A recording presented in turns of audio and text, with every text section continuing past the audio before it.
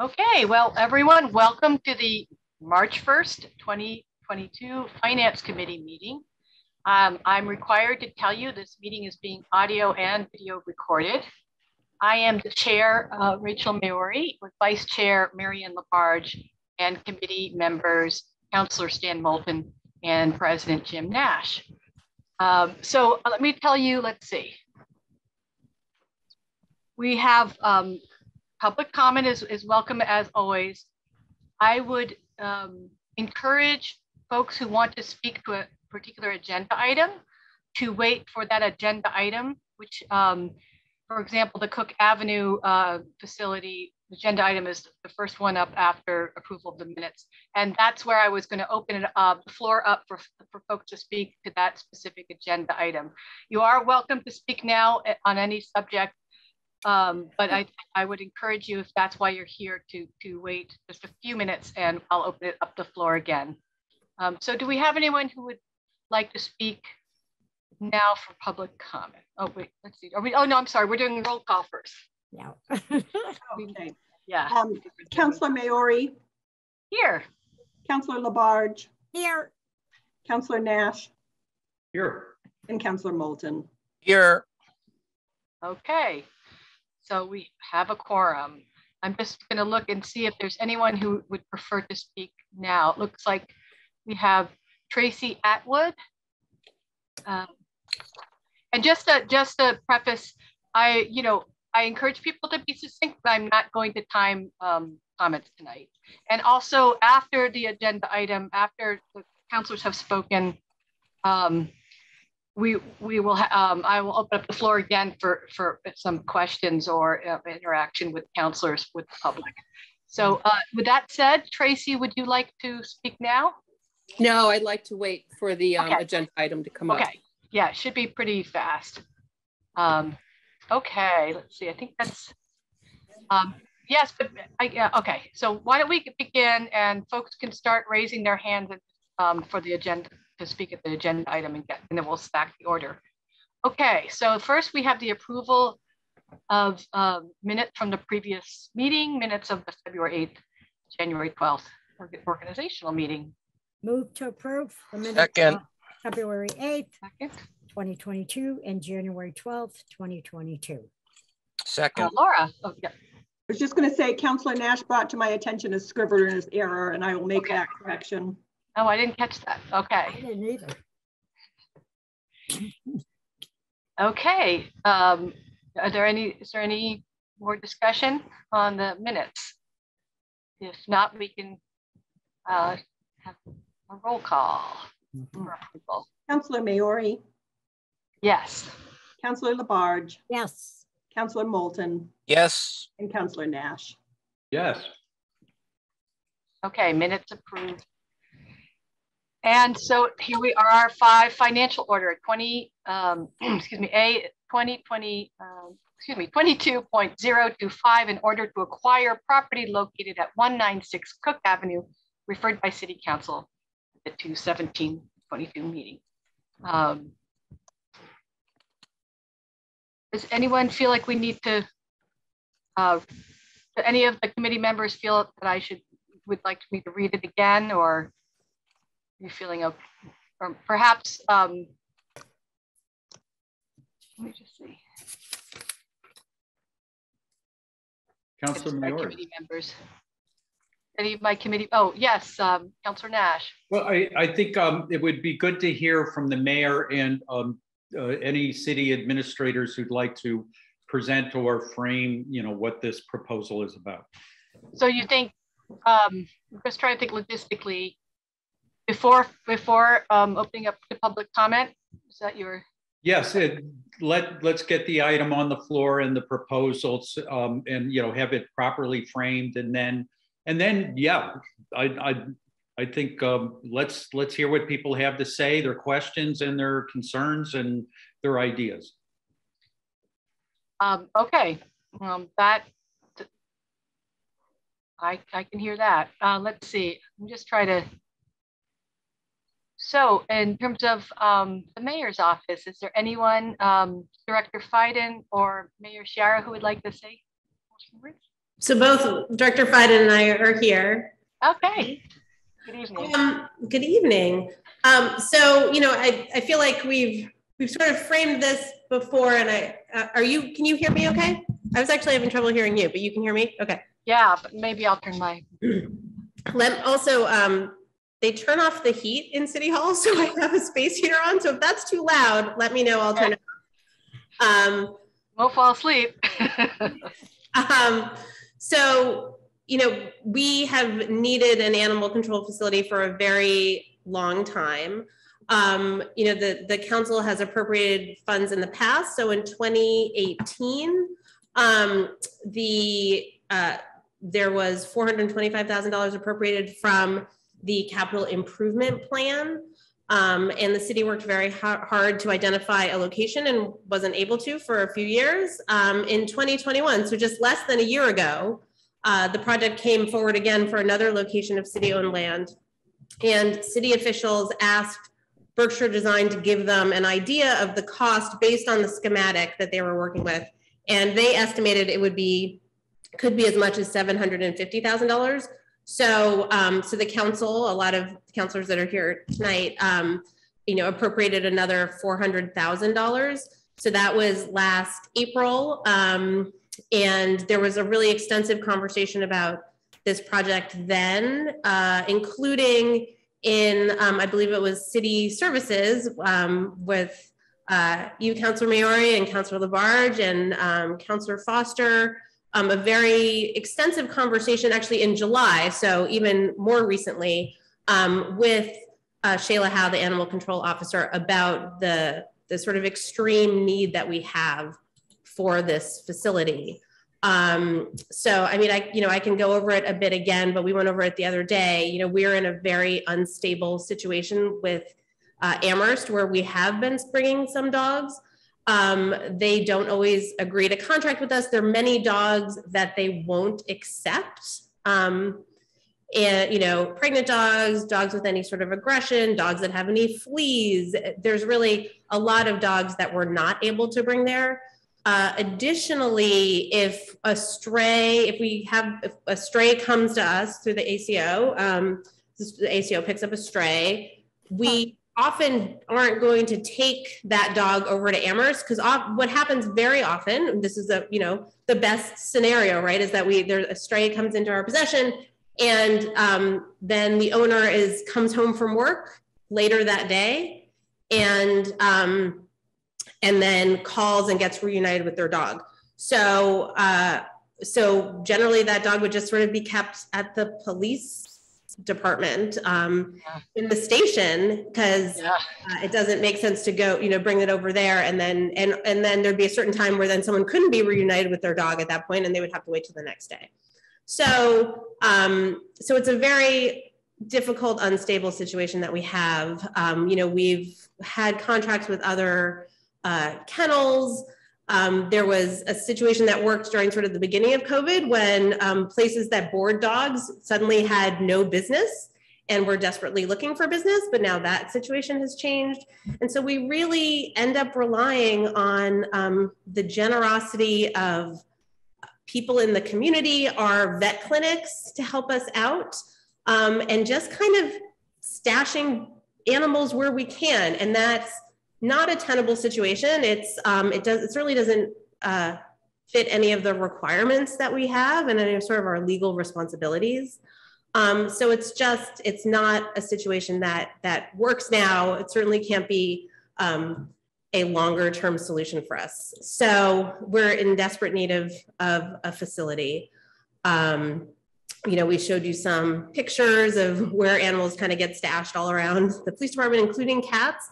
That's another thing, is that not all, Amherst does not accept cats. Very few of these places will accept cats, and we get a lot of cats. So, we need somewhere where we can keep cats that isn't, an unheated bay of the police station where vehicles are fixed. So, so that's sort of the background of the need. And, we have, as I said, we've looked for many, many, many, many years and looked at dozens of locations. Our goal is always to use land that's already municipally owned, and that's been our priority. And really the reason, so this order, this is just an order to acquire this land. And the reason that we're interested in purchasing this land is that we do think that this is sort of a lovely opportunity to have an added benefit of being able to preserve this access to this really key conservation area of the city, Broadbrook, Fitzgerald Lake Greenway, and preserve some of the parking there that for that access that people clearly utilize and enjoy.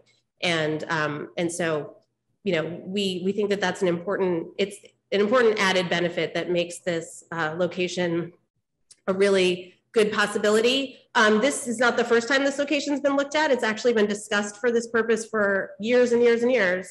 And actually was brought up last summer as a possibility, but it's at this time where it's kind of at a place where we feel like the price is something that we feel would be reasonable for the city to acquire for that added benefit of having that access to Broadbrook, Fitzgerald Lake. So that's some of the background. I don't know if Director Fiden has other things he wants to add, or other things you want us to sort of give as to lay the groundwork. But obviously we've talked about this a lot, so I know that I'm not telling you all stuff you haven't heard. So yeah, thank you, Mayor. I just want to shout out to Chris, who put in the chat that they need to raise their hand and can't. So I will note, Chris, that you want to speak, and I will put you in the line there.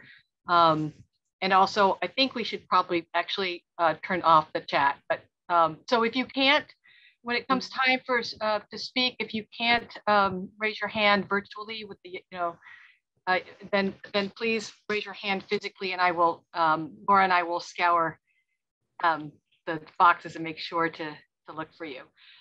Yes, Director Fiden, did you have anything you wanted to add? Just very briefly. So my only part of this is really helping with the real estate search. The city has looked at a lot of sites. The reason this site is particularly attractive is that, in laying it out, we know we can lay out the section of the animal control facility which would house dogs, which is the part that concerns people. We can keep it 300 feet from any home. That makes it further than, frankly, most places in the city, unless you're on, a dirt road in the middle of the woods. So we can do the separation. The topography helps us on this site. So there's a lot of benefits for this site in particular, besides the fact that it's close to downtown. We're spending less time for ACOs driving around. But I think the key from us is that we can mitigate the impacts on a residential neighborhood nearby. Okay. So committee members. Yes, Councilor Nash. Thank you, Councilor Miori. So two quick questions. As somebody who's parked there to walk on into the trails there to Fitzgerald Lake, so everybody who parks there now is technically trespassing, is that correct? Because we don't own the property, or do we have permission? Do folks have permission to park there? So there's no formal permission. We own I believe it's a 24-foot wide right of way, but I have to look that up. So like when I park, I squeeze as far to the right as possible because I'm sensitive. The land is not posted no trespassing, and the owners certainly know it's happening. So we don't have any formal permission, but they know they could put up no trespassing signs if they want to. They haven't so far, but obviously they're motivated to sell, and the next owner of the property may not have the same standards that they did. So a big benefit for folks would be that people who access Fitzgerald Lake could have a parking area that they wouldn't be possibly trespassed from, and it would have a surface that wouldn't be like the one we were on the other day, where it's muddy and lots of water. And yeah, so is the proposal for a blacktop surface or maybe a crushed stone? Or it would definitely be a hard surface. Our experience is, you think crushed stones, other things are more permeable, but they're really not. The ground's just as tough. So it would be some sort of hard surface, concrete, asphalt, pavers. That would be a later design phase. But okay. we'd want something you could clear snow from, and crushed rock is difficult to clear snow from. Thank you. And one more follow-up question, or related question is, are we considering, I know the ACO's going to be in charge of this facility. Are we considering volunteers or community members to be part of helping out here? I just say that because I know the Franklin County Dog Shelter is very much, it's lovingly run by a group of volunteers who are really dedicated, and that I'm just throwing that out there in terms of one of the concerns is that animals that are distressed are the ones who are going to bark the most and be the most disruptive. And when there's folks on the site who really care about the animal, that would help with that particular issue. And I think it matches our values that we would want to have these dogs well cared for. I'm just wondering if that's been thought of, and if it hasn't, if it could be considered. Volunteers. I'm certainly things could be considered. One of the commitments that we've sort of made when we've talked about this project in the past is that this actually isn't a building that's open to the public, which is, there's been concerns about people kind of coming in and out, and that this would be sort of like a building that people are just going into regularly. And one of the things that we've really committed to is that it's really not, and you won't see a lot of activity there. So, I want to keep that in mind, that that's something that certainly has been said by the city before. That being said, if that's a model that works, and I would certainly be open to considering it. I don't know if that would be the best thing for this facility. And I know in the past it had been talked about a sort of a standard thing for these kind of facilities is that inside, there are cameras that are watching the dogs, or they're motion or sound triggered.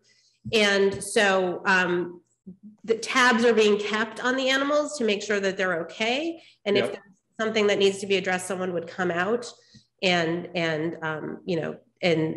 help whatever animal was in distress. So it's not like they would just no one would know that something was happening. They would be, the ACO would be alerted that something was going on there. Well, that is my expectation, Mayor. And it's just been my experience that, is helping people find opportunities to explore careers working with animals. I know that they have to turn away people because people really want to, help, animals that have been lost or, need care. And I'm just throwing that resource out there that could be a way to involve the community here. So anyway. Thank you. I think that's a lovely suggestion. The other thing is that, there often won't be animals there, or there might be one, it's right. Not like if we could have a set volunteer shift and guarantee that someone would have something to work on. Sometimes there would be, as we've said, 1 or 2 dogs, some cats, sometimes there wouldn't be, but so if someone was available more on call, that might work more. I don't know if it would really make sense for a sort of a regular schedule. I understand. So, but thank you for considering. Councilor Moulton. Yes, thank you. I have a number of questions, some of which have been passed on by constituents, but at this point, I'm going to defer those so we can hear first from the public, unless Councilor Barge has anything she'd like to ask right now. Want to ask me what? No, Councilor Barge, I was just saying I'm going to defer to the public. I'd like to hear from the public at this point, unless you have anything you'd like to ask immediately. No, that's fine. I agree with that, and then I'll speak later. Thank you. You're welcome. Okay, well, this is what I think. Why don't we open it up for public comment, and then we can we can discuss and have residents ask questions or follow-up comments, but I would like those comments to be directed to me, and I will distribute them and ask the mayor or Director Fiden if they can answer those, because sometimes department heads have to leave. So really the question should be directed at the committee members. So with that said, let's see what we have here. So Tracy Atwood, you're first in line. Hi. Hi, good evening. So I'm Tracy Culver and I live in Florence. Councilor Nash mentioned that Franklin County has a regional animal control facility at Turner's Falls.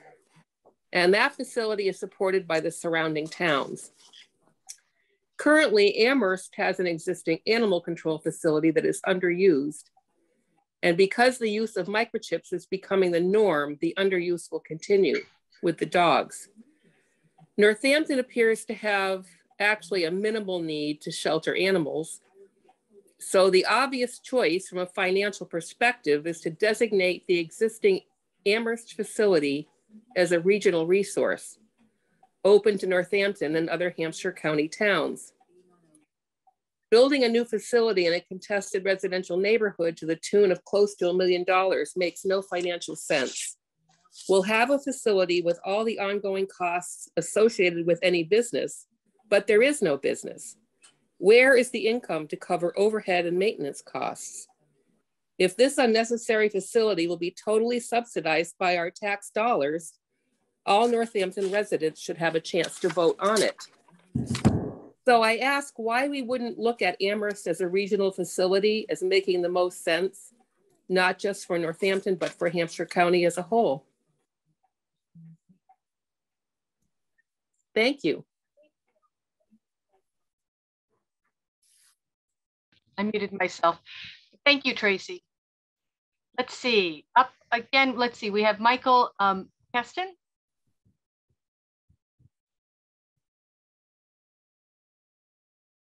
Are you there, Michael? Sorry about that. No worries. Thank you. I'm happy to wait if other people want to speak first. I spoke at the city council meeting. I've sent emails to all you folks, so. That's okay, it's your time. I'm just looking, there's not that many people with their hands up. I know Chris wants to speak, so, oh, and I see Kim. So there's not, I think, Michael, if you'd like to say some words, that's fine, that's good. Thank you so much. Thank you to everybody here. Really appreciate the civility and the open-mindedness of everybody. And I think Tracy said some things excellently, much better than I will say them. But again, the economics, if you go to the Hadley Pet Hotel, their VIP, their top of the line kennel charge is $72 a night. So let's take that and amplify that up to $200 a night for Northampton to put a dog up there or a similar facility. So 72 multiplied multiple times.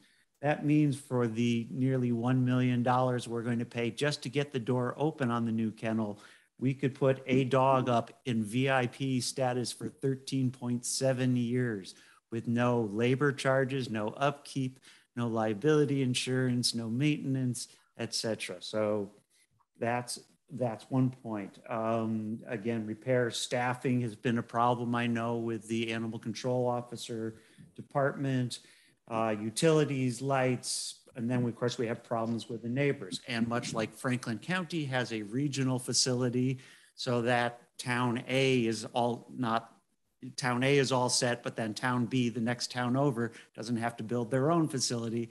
All the towns cooperate. I would assume they share costs, staffing, all those kind of things. Northampton doesn't have a facility, but what about Williamsburg? Or what about Hadley? What about all these towns? If we were to cooperate, create a regional facility, either the one that exists in Amherst or a brand new one, I would support a kennel someplace. It would also open up the number of the land available to consider could be more of a remote facility, thus not steamrolling towards annoying all of the neighbors who are already upset before this facility has even been off the ground.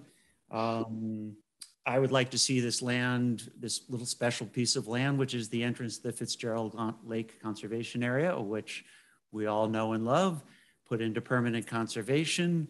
I would be happy to open up my own wallet and help pay for that outcome. I think something cooperative between the city having some skin in the game, private individuals, and perhaps some organization. I won't name names because I don't speak for them, but we all know which people have some funds, which organizations have some funds and might be willing to say, oh, we'll put in a third or a quarter or something, or somehow help with the process. And I would love to know specifically what are the terms when Northampton does put a dog in Hadley or Northampton. What is the contract cost? What is the per dog per night cost, et cetera? And then there is scant details and data about how many dogs have been put up and all that there. So I keep hearing, well, there'll be many nights when there won't be dogs in this facility. So then we're going to spend $750,000 to build a facility that will be not that used. Something seems inconsistent here. So the economics, the potential disturbance to the neighbors, building a regional facility, those are my main points. Thank you so much for listening. I greatly appreciate it. Thank you, Michael. Let's see. I'm going to let Chris speak, and then Kim L, you can go after that.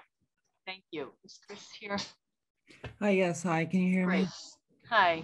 Hi, yes. My name is Christine Clark, and for the past almost a month now, myself and all the neighbors have pulled together in trying to get our voices heard. And quite frankly, we don't feel like we're getting heard at all. We've come up with all the reasons why we don't want this in our backyard. And we did the petition that we handed to you the other day, in which 55 residents, homes in the area were canvassed. Out of that, 52 residents responded. 44 are in opposition of this kennel. They do not want this in the area for numerous reasons that we've presented to you. And 8 were unwilling to sign. Some were no, some had sent letters to you with their answers. And my concern is that we're presenting our side of the story, and it just seems like you're passing right over us. There's been no consideration for our property values. And after speaking with a couple of realtors, they've told me that, yes, your property will go down in value because you'll have this cement concrete dog barking kennel in the backyard. And that's concerning to me. That hasn't even come out of any of your lips that is even a concern of yours when you're talking about putting this kennel in our backyard. This is 300 feet from my bedroom window. And it's not ethical. We're not being heard. And it just blows my mind that you're just talking right into paving it. And we haven't even discussed how it's affecting the neighbors here. And that's very concerning to me. My father was a councilman, and he would be flipping in his grave right now if he witnessed what I was going through. I haven't slept, none of us. We have been pooling together. This petition took a lot of work. I had a very interesting conversation with the animal control officer, and she implied that there's been no statistics held for the past couple of years that she can come up with. But she did interestingly tell me that since Christmas, she has had 1 stray dog, 2 surrenders, and 1 cat. Since Christmas, she's had 1 stray dog and 2 surrenders. And again, you're spending $750,000 of taxpayer money to put up a facility that I don't feel is necessary. And I don't think it should be put in anybody's backyard. There's got to be another way to come to a mutual agreement where the neighbors, aren't going to have this in their backyard. If you're so hell bent on getting this kennel put up for 1 stray dog every 3 months, I just think that it's not appropriate. We don't know anything about it. We think that maybe it's going to go here. Oh, but there's rocks behind that and the sound might bounce. We don't know. Indoor kennels, outdoor kennels. We know nothing about it. You're just plowing right through to getting the money and doing it. And there's no buildup. We have no idea of how it's going to be paid for. Yearly cost. It just seems like you're so far ahead of the game and you're not listening to us.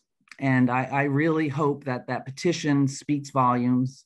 And we're just going to continue to fight. It's absolutely mind-blowing to me that this is what we as neighbors have to do.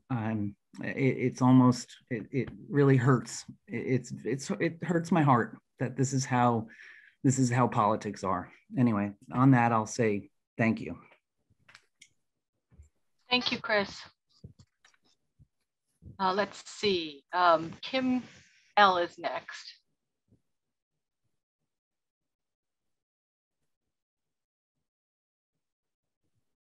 Sorry, can you hear me? Yep. Okay. My name's Kimberly Lambert and I live on Pines Edge Drive. I've lived here for 30 years. So I know a bit about the history of the Moose Lodge and the activity levels that have taken place there. Right now I'm doing a survey, a random survey of how many cars are in the parking lot on a daily basis at different times. First, I'd like to know when this group will answer our questions that we have presented today and also at the past meetings. And one important thing that I don't understand is, what is this process? Okay, you had your first reading at the city council after a site visit, I believe. Then Councilor Jarrett had a great brainstorm and we did a sound check. That was a site visit. Now you're in the finance committee. And then this Thursday, it goes for a second reading. What is the process? Nobody has told us, and we've asked, what is the process? How many more readings? Do the readings get stopped at some point? Does it go back to the finance committee again? When does it go to the Conservation Commission? And what questions can be asked there? What role does the Conservation Commission have in this? And then where does it go after that? So how many readings will this have? Could you please answer that tonight? We need to know what the process is. When does it go to the Conservation Commission? And nobody at the beginning of this meeting until now mentioned that we delivered a petition to you yesterday. That's pretty important. The citizens are speaking to you and you're not, like, I agree with Chris, you're not even addressing that. We're making requests and we have some needs here and you're just sort of going right over it and talking business as usual. You have a plan and you're going to make that plan happen. It must be really frustrating to have looked at all these different sites and you just can't find one that fits, that works, but this is not the site. This is a residential neighborhood. What about the DPW, that little dip down on Route 9 between right after the DPW, across from the Smith Vogue? Why isn't that a spot? And I'm really concerned about the data that you're basing a major spending decision on some pretty limited data, very limited data. You don't have any information there on how many dogs were microchipped that did not require overnights. You don't have any information on how many hours dogs spent overnight, exact number of dogs for each individual overnight. You only have 3 months of data and it looks a little bit haphazardly pulled together. How many hours that each dog spent there?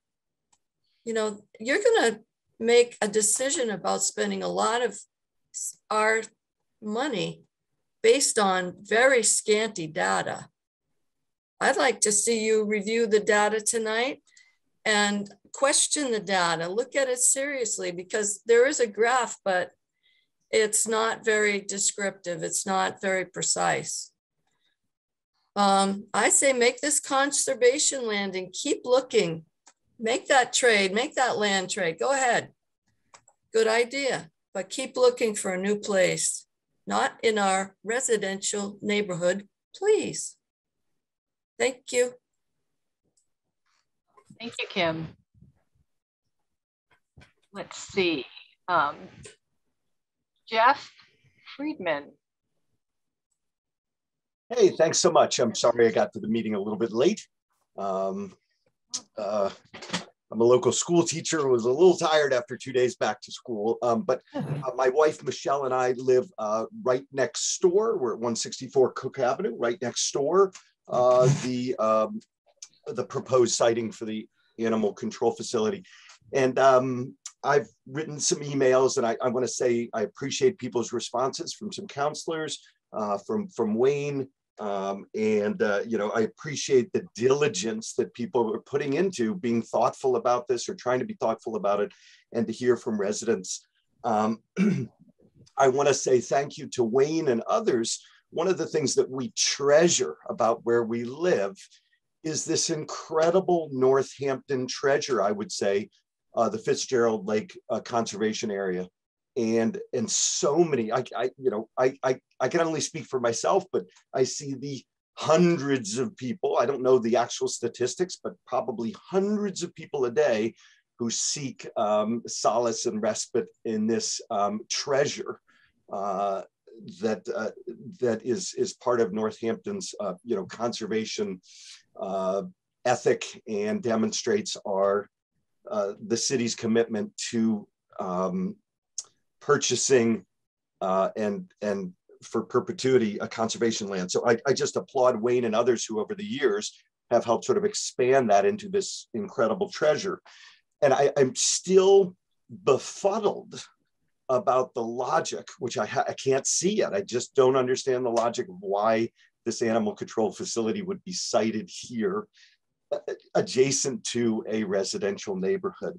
So I'm going to reiterate some of the things other people have said. I'm going to try to be as terse as possible. One of the things that I do wonder is there are dozens of people every day, myself included, who take our leashed dog into the woods. And I just wonder, I don't know enough about animal behavior, but I wonder, so dozens of people coming a day, parking their car, or as we do, we walk our leashed dog up. And now there are potentially going to be some animals in, I don't want to call it cages or whatever, partition spaces or something. Animals sense other animals. And I would imagine that the animals that are parked there, albeit temporarily, could be, they'll sense, they'll smell, they'll hear other dogs that are being walked, and they'll obviously start barking. And then as animals get walked away, they'll eventually stop barking.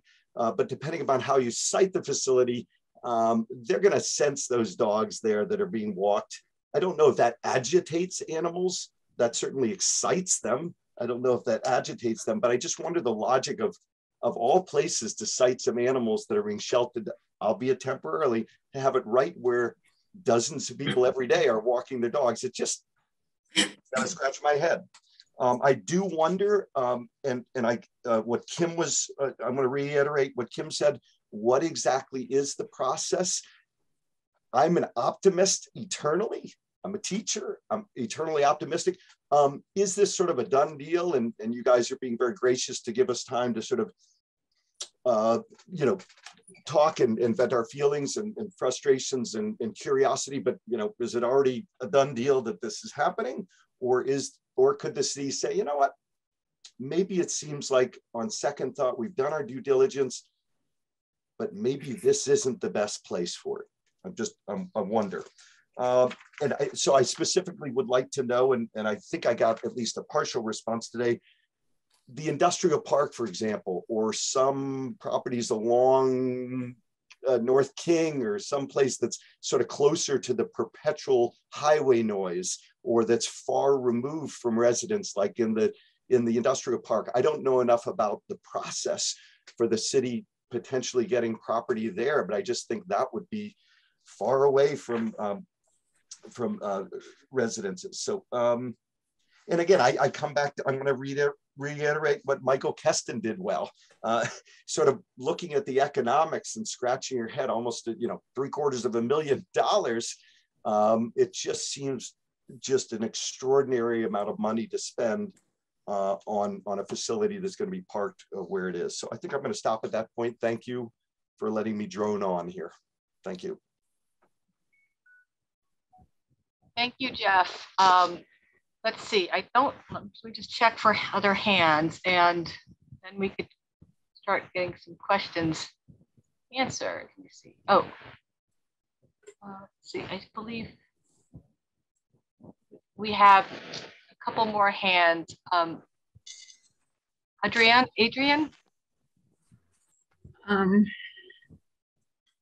Yes. Hi. Hard act to follow with the astute commentary, but I was going to say also, and what I said to, I think, Wade, when we had the sound test the other day or yesterday, in terms of the North King strip as a possible site.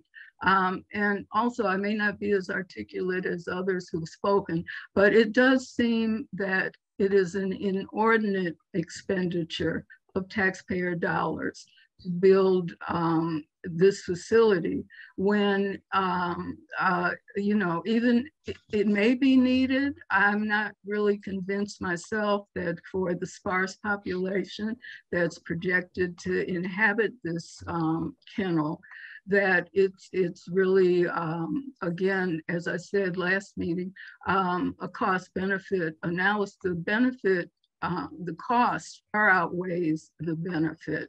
And especially if there are other options, even if it is Amherst, or even if it were decided to have Amherst be a regional site. And if Amherst also will not accept certain dogs, pregnancy or fleas or you know, aggression or whatever, would those same kind of dogs be acceptable in this site that is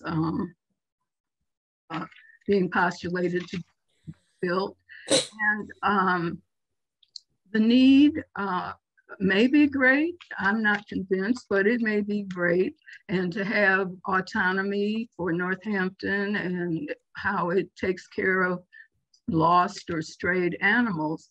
But there was a wonderful, and this is sort of an aside, but I think it ties into the finances of the city and the students of the, it was in the Gazette, the Northampton Youth Commission wrote a wonderful column, but in essence, they say, the sheer number of people who are left without a home to return to and a bed to sleep in night after night, coupled with Northampton's currently insufficient infrastructure to provide urgently needed relief, has created an abysmal situation. So I think, you know, investing more than $250,000 when it all would be said and done,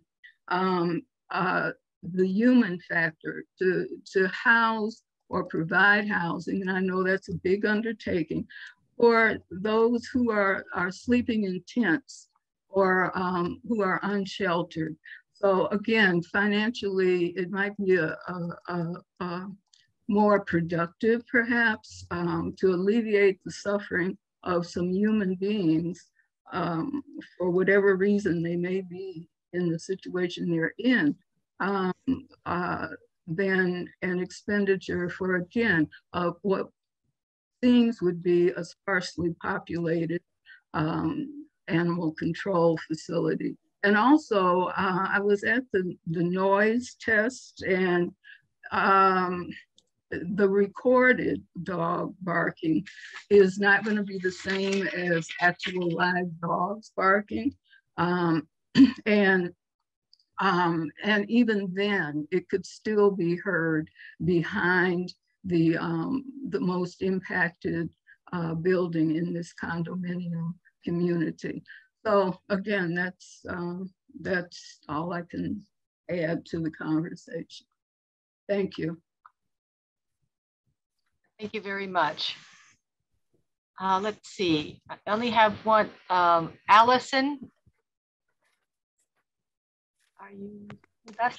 Hi. Um, and Allison, would you tell us your road or town? People have been doing it naturally, but I should have. Sorry. Yes, I know. My name is Allison Berryman, and I live on Pines Edge Drive in Northampton. Also, I am also curious about the process of sort of the whole process of it going to City Council 2 weeks ago, and sort of where we go from here. And again, reiterating what Jeff was saying about, is this a done deal? Is this, I feel like from what I've been hearing is that this meeting right now is about the purchase of the land. And then with the intention of it being used as the animal control facility. So maybe some clarification on that and the process in sort of what are next steps moving forward, or things being halted. I want to support I live sort of farther into the condominium community, but I support the people who live in the building that it will be adjacent to, and their level of distress and concern about having this facility built there. I also wonder, is there a financial impact that will be happening to the taxpayers as this facility is built and up and running? And has that been looked at and explored? And I also really appreciate the suggestion of looking and exploring maybe at a regional, thinking of this on a regional level with shared expenses between other towns, and maybe a location that does not sit in a residential community. It's hard for people to look at, say, Google Maps and look at our community and say, it's surrounded by woods, there's nobody around, this is an ideal location. When the reality is, anybody who I have brought to visit or see is like, wow, that's really close to a number of residents. And I think we've been speaking clearly about our not wanting this to happen. And I do have to agree that it feels like it's been glossed over. So I appreciate the time that we have been allowed to speak, and look forward to hearing responses and continuing on this conversation. Thank you. Thank you, Allison. So Kim Lambert, you still have your hand up. Because you spoke, I would like to open the floor up again for comments and questions, but I think this would be a good place to pause and maybe start answering some of the questions that have been put before us. Okay, thank you. And then I will, and then we can come back to you. Okay. I was just thinking, my suggestion would be maybe perhaps that President Nash could go through the process in council, and perhaps Director Fiden could, and I'm interested, I know the council process, but Director Fiden could address, a little bit of the process with the land and that. So why don't we start there? President Nash, would you like to give a council overview of this agenda item? Yeah, sure. Thank you. Thank you. That was a fair question. So items typically come to us like financial orders like this. We do an introduction at a meeting like we did 2 weeks ago. And then at the second meeting, we decide whether or not to move forward with that item. In the case of this particular financial order, we definitely heard that people were concerned about this particular proposal. We arranged for a site visit, and we also arranged for this meeting here for people to provide comment. The second reading of the item will be this Thursday. It'll be on the agenda, and council has the opportunity to make a decision that night. I'm not sure where council will go, but there's a chance that it could be approved on Thursday night. But there's also a possibility that further discussion, further research needs to be done, and we could go that way as well. So that's the layout. Typically, yeah, it's so if you're worried, if you're thinking, where is this going? Right now, it's heading towards a discussion for approval on Thursday night. I'll just add, President Nash, so generally at finance, yeah, we generally either neutrally, negatively, or positively recommend as committee members make a recommendation that is then discussed at full council. Full council has no obligation to follow whatever we say, but that a possibility coming out of tonight would be a recommendation from the four councilors who are here, the committee members, to full council. And so at full council on Thursday, we'll go over our reasoning if we do vote, if we make a recommendation of some sort. Yeah, okay. Does that sound good? And let's see, so Director Fiden, perhaps you could answer the question of the process with the land. I'm curious too, if this is something that we can purchase the land. Are those decisions tied, like the purchasing of the land and the facility? Would we purchase the land without the facility, that kind of thing? I'm curious. Sure. Let me start with the search. And I came somewhat late to the party. This was sort of started by the last mayor, the ACOs, and central services. I got involved because I do buy open space for the city, and I'm typically buying a typical year about 100, 120, 150 acres of land a year. So I sort of watched the market carefully, and the mayor, basically said, look for sites as you're doing that work. The last mayor and then the current mayor as well. So I don't know all the detailed sites they looked at. I know a few things that might help a little bit. One is if the noise of a animal control facility was disturbing, it would be disturbing to residential uses and disturbing to business uses. Right? We don't necessarily want to lose businesses any more than we want to lose housing. So the search that we've been doing has been looking for a site that's relatively flat, so you have less the bowl effect for noise, and a search that you could be at least 250 feet away from a sensitive receptor, a business, a home. In this case, we could get the dog part of this to be at least 300 feet away. So meeting that setback requirement in most business districts would be very difficult because of the separation. And of course, the nature of commercial, not necessarily industrial, but nature of commercial districts in Northampton is they're relatively thin, right? We have a lot of housing downtown. On King Street, it's close to residential neighborhoods. So it's not that there are obvious sites. There's some, we did look at the National Grid facility. It doesn't work. There's not enough space there. And they're not selling land anyway. So it's not that there's that many sites, and fewer of those sites are on the market in the first place.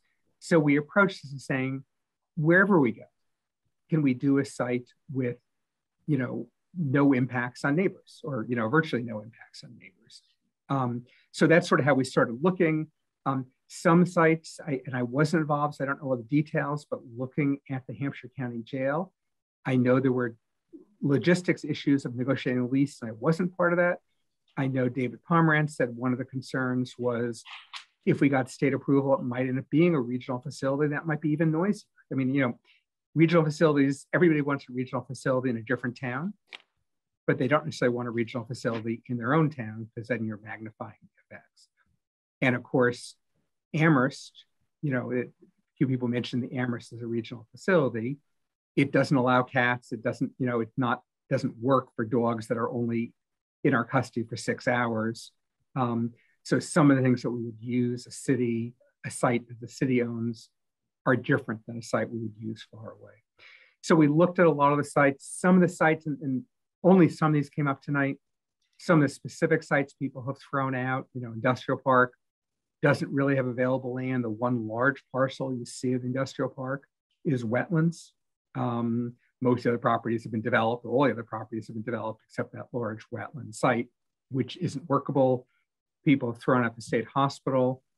Land that's protected forever as open space is protected with so many protections, it's virtually impossible to take out of that process.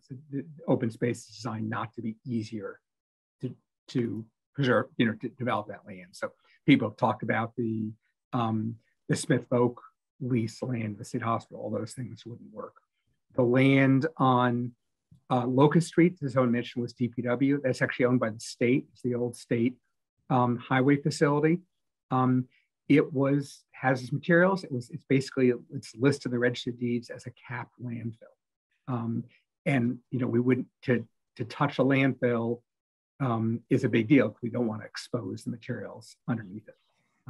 There's a little bit of area in front, and I know DPW's looked at that for a future recycling center. I don't know where that is, but most of that site is, as I say, the capped landfill. That's where you see all the work that was done cleaning it up, cleaned up some of the waste near the surface, but basically encapsulated the waste. So it's still there. So, you know, we have been carefully looking at sites all over the city.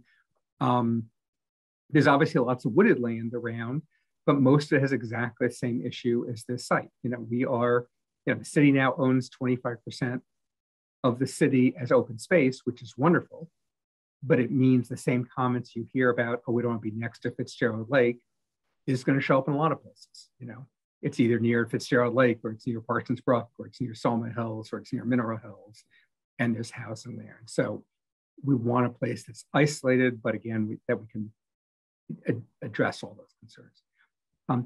The order, and as to Council Mary's last question, you know, the orders before council is specifically for an animal control facility. I think I mentioned to council, you know, as the person who's charged with protecting open space, it's not that I ever object to open space, but, you know, the cost of the site, which is a bargain for developable land, we could do an animal control facility, would be incredibly expensive for open space. And the reality for us is there's literally 1,000 acres of land that's higher in our priority list. So if council, you know, council wanted to spend $100,000 preserving this open space, fine with me. But if council wrote me a check for $100,000, this would be pretty high, pretty low on the list compared to pristine parcels all over the city. So it doesn't show up that high. Okay, thank you. If I turn my camera off, it's because of intermittent. It's not it's not commentary. Let's see. Councillor Labarge and then Councillor Moulton. Yeah. Thank you. Wayne, I have some questions for you, please. Hi, Wayne. Wayne, the Moose Lodge, looking at the website, real estate website, it was up for sale. I think it was what, 462,900. It's off the market now. Do you know why it might be off the market now? I don't know why it's not formally listed. I know that they have been trying to sell it. You know, they bought it as investment. They never planned to keep it forever. They've been trying to sell it. They've certainly been happy to talk to us for the last decade and been happy to talk to other people. So whether it's listed or not, I don't know, but certainly if you call them up, they're interested in selling. So if you have been apparently talking and working with them, you did not know that it was off the market? Again, it's on the market. I mean, I think what you're referring to, Counselor, is are they listed with a broker? And I can't comment on that. I've never dealt with a broker. I've dealt with them directly. Okay. But I know that they are interested in. So we have a signed option. If council votes, so our option means they're committed to sell to us, but we're not committed to buy to them. Okay. So if council votes, this goes back to the process. If council votes, and if the mayor so directs, we would go ahead and buy this property. But if either council doesn't vote or the mayor doesn't so direct, we wouldn't buy it. And it's our decision. At this point, they're committed to us for a certain time period. Okay, so Wayne, you did mention about working with them closely, of doing kind of like a switch. We go into the Moose Lodge, correct? And the city is apparently giving them a lot, a building lot, correct? So practically what you said is absolutely correct. Legally, technically, it's different. We don't swap land. That's not an option for municipalities. We have an option to purchase this property. We advertise as a unique purchase because it serves some specific unique needs, those being a good place for animal control facility and parking for Fitzgerald Lake. That lets us buy the property. And we advertise for sale, and we're prepared to open multiple bids.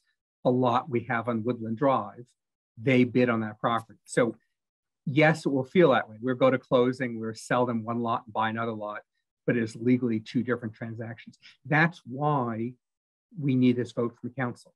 So you're technically making an appropriation of $100,000, but practically we're going to sell the Woodland Drive property. We're going to get $100,000. We're going to deposit that.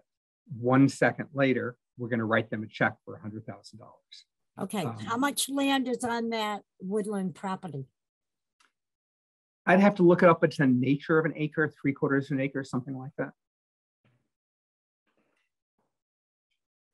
Okay. And at the Moose Lodge, how many acres is on, how much is on that one line, Wayne?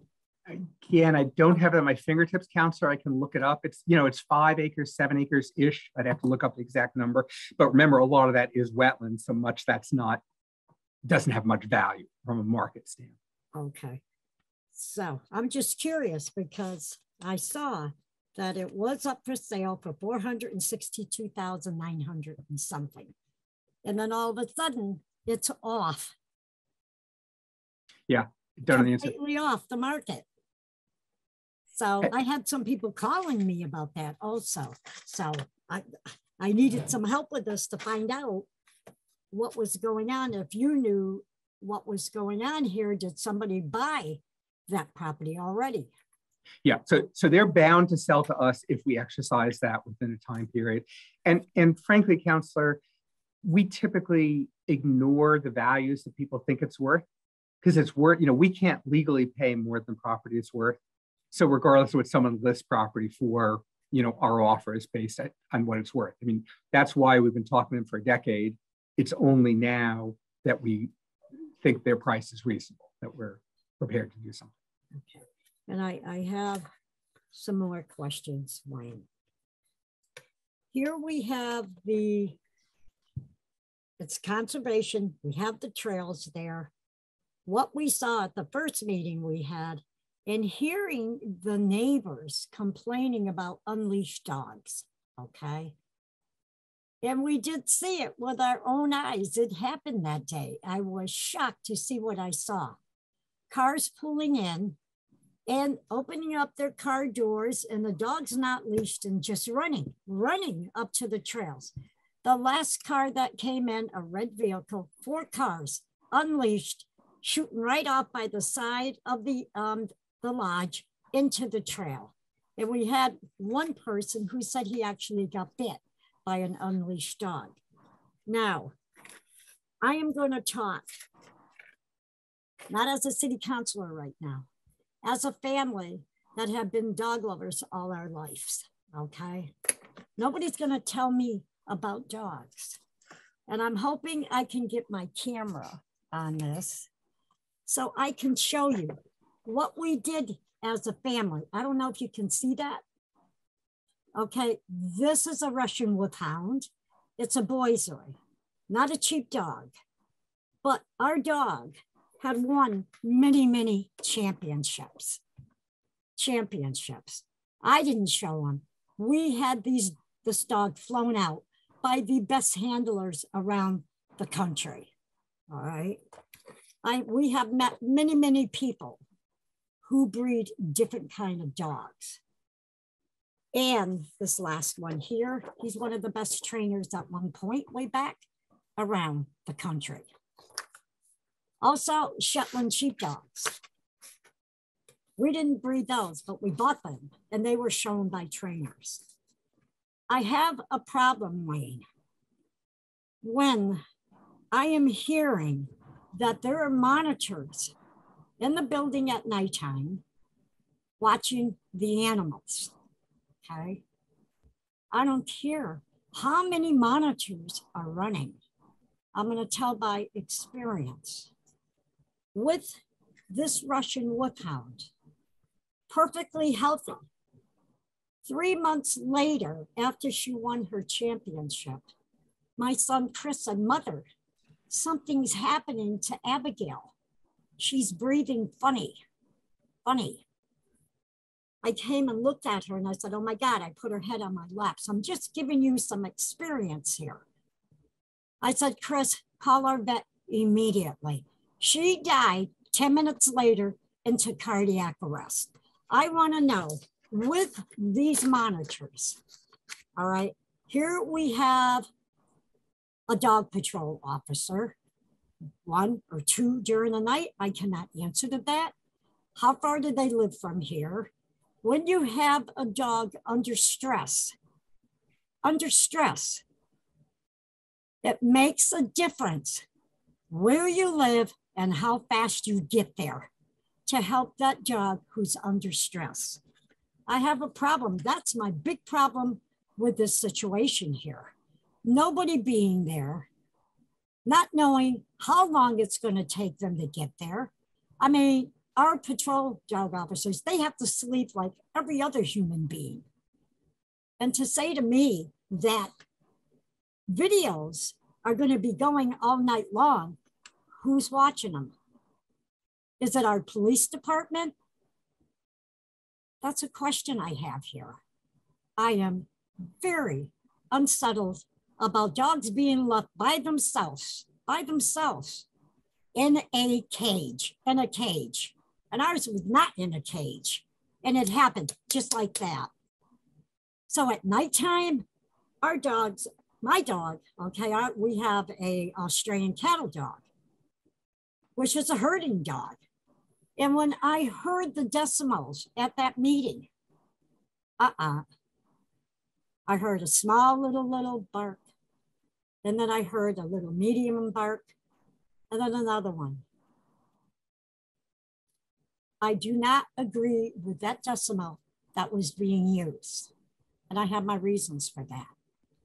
I'd like you to come up with that decimal. I will put our Australian cattle dog out there and you'll see what it's like with our neighbors around here. It was much different than what you were showing, Wayne. They have a deep bark.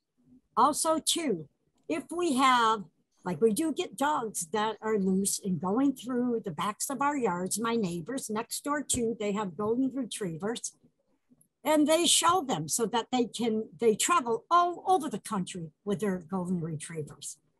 We have all kinds of wildlife. You don't think when our dogs are out there, they're not gonna bark, they bark. And you can hear those barks.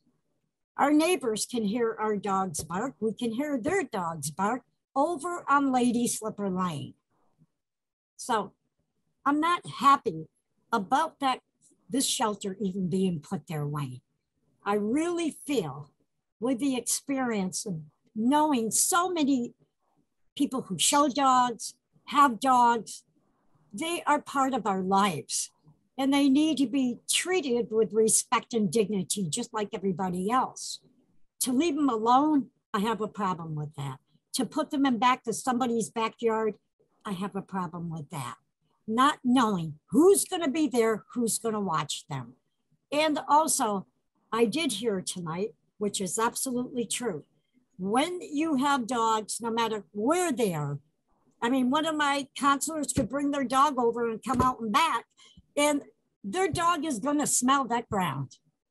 And they will urinate, some of them. And this is gonna happen there at that site also. Believe me, it will happen. So am I comfortable about this? I'm not.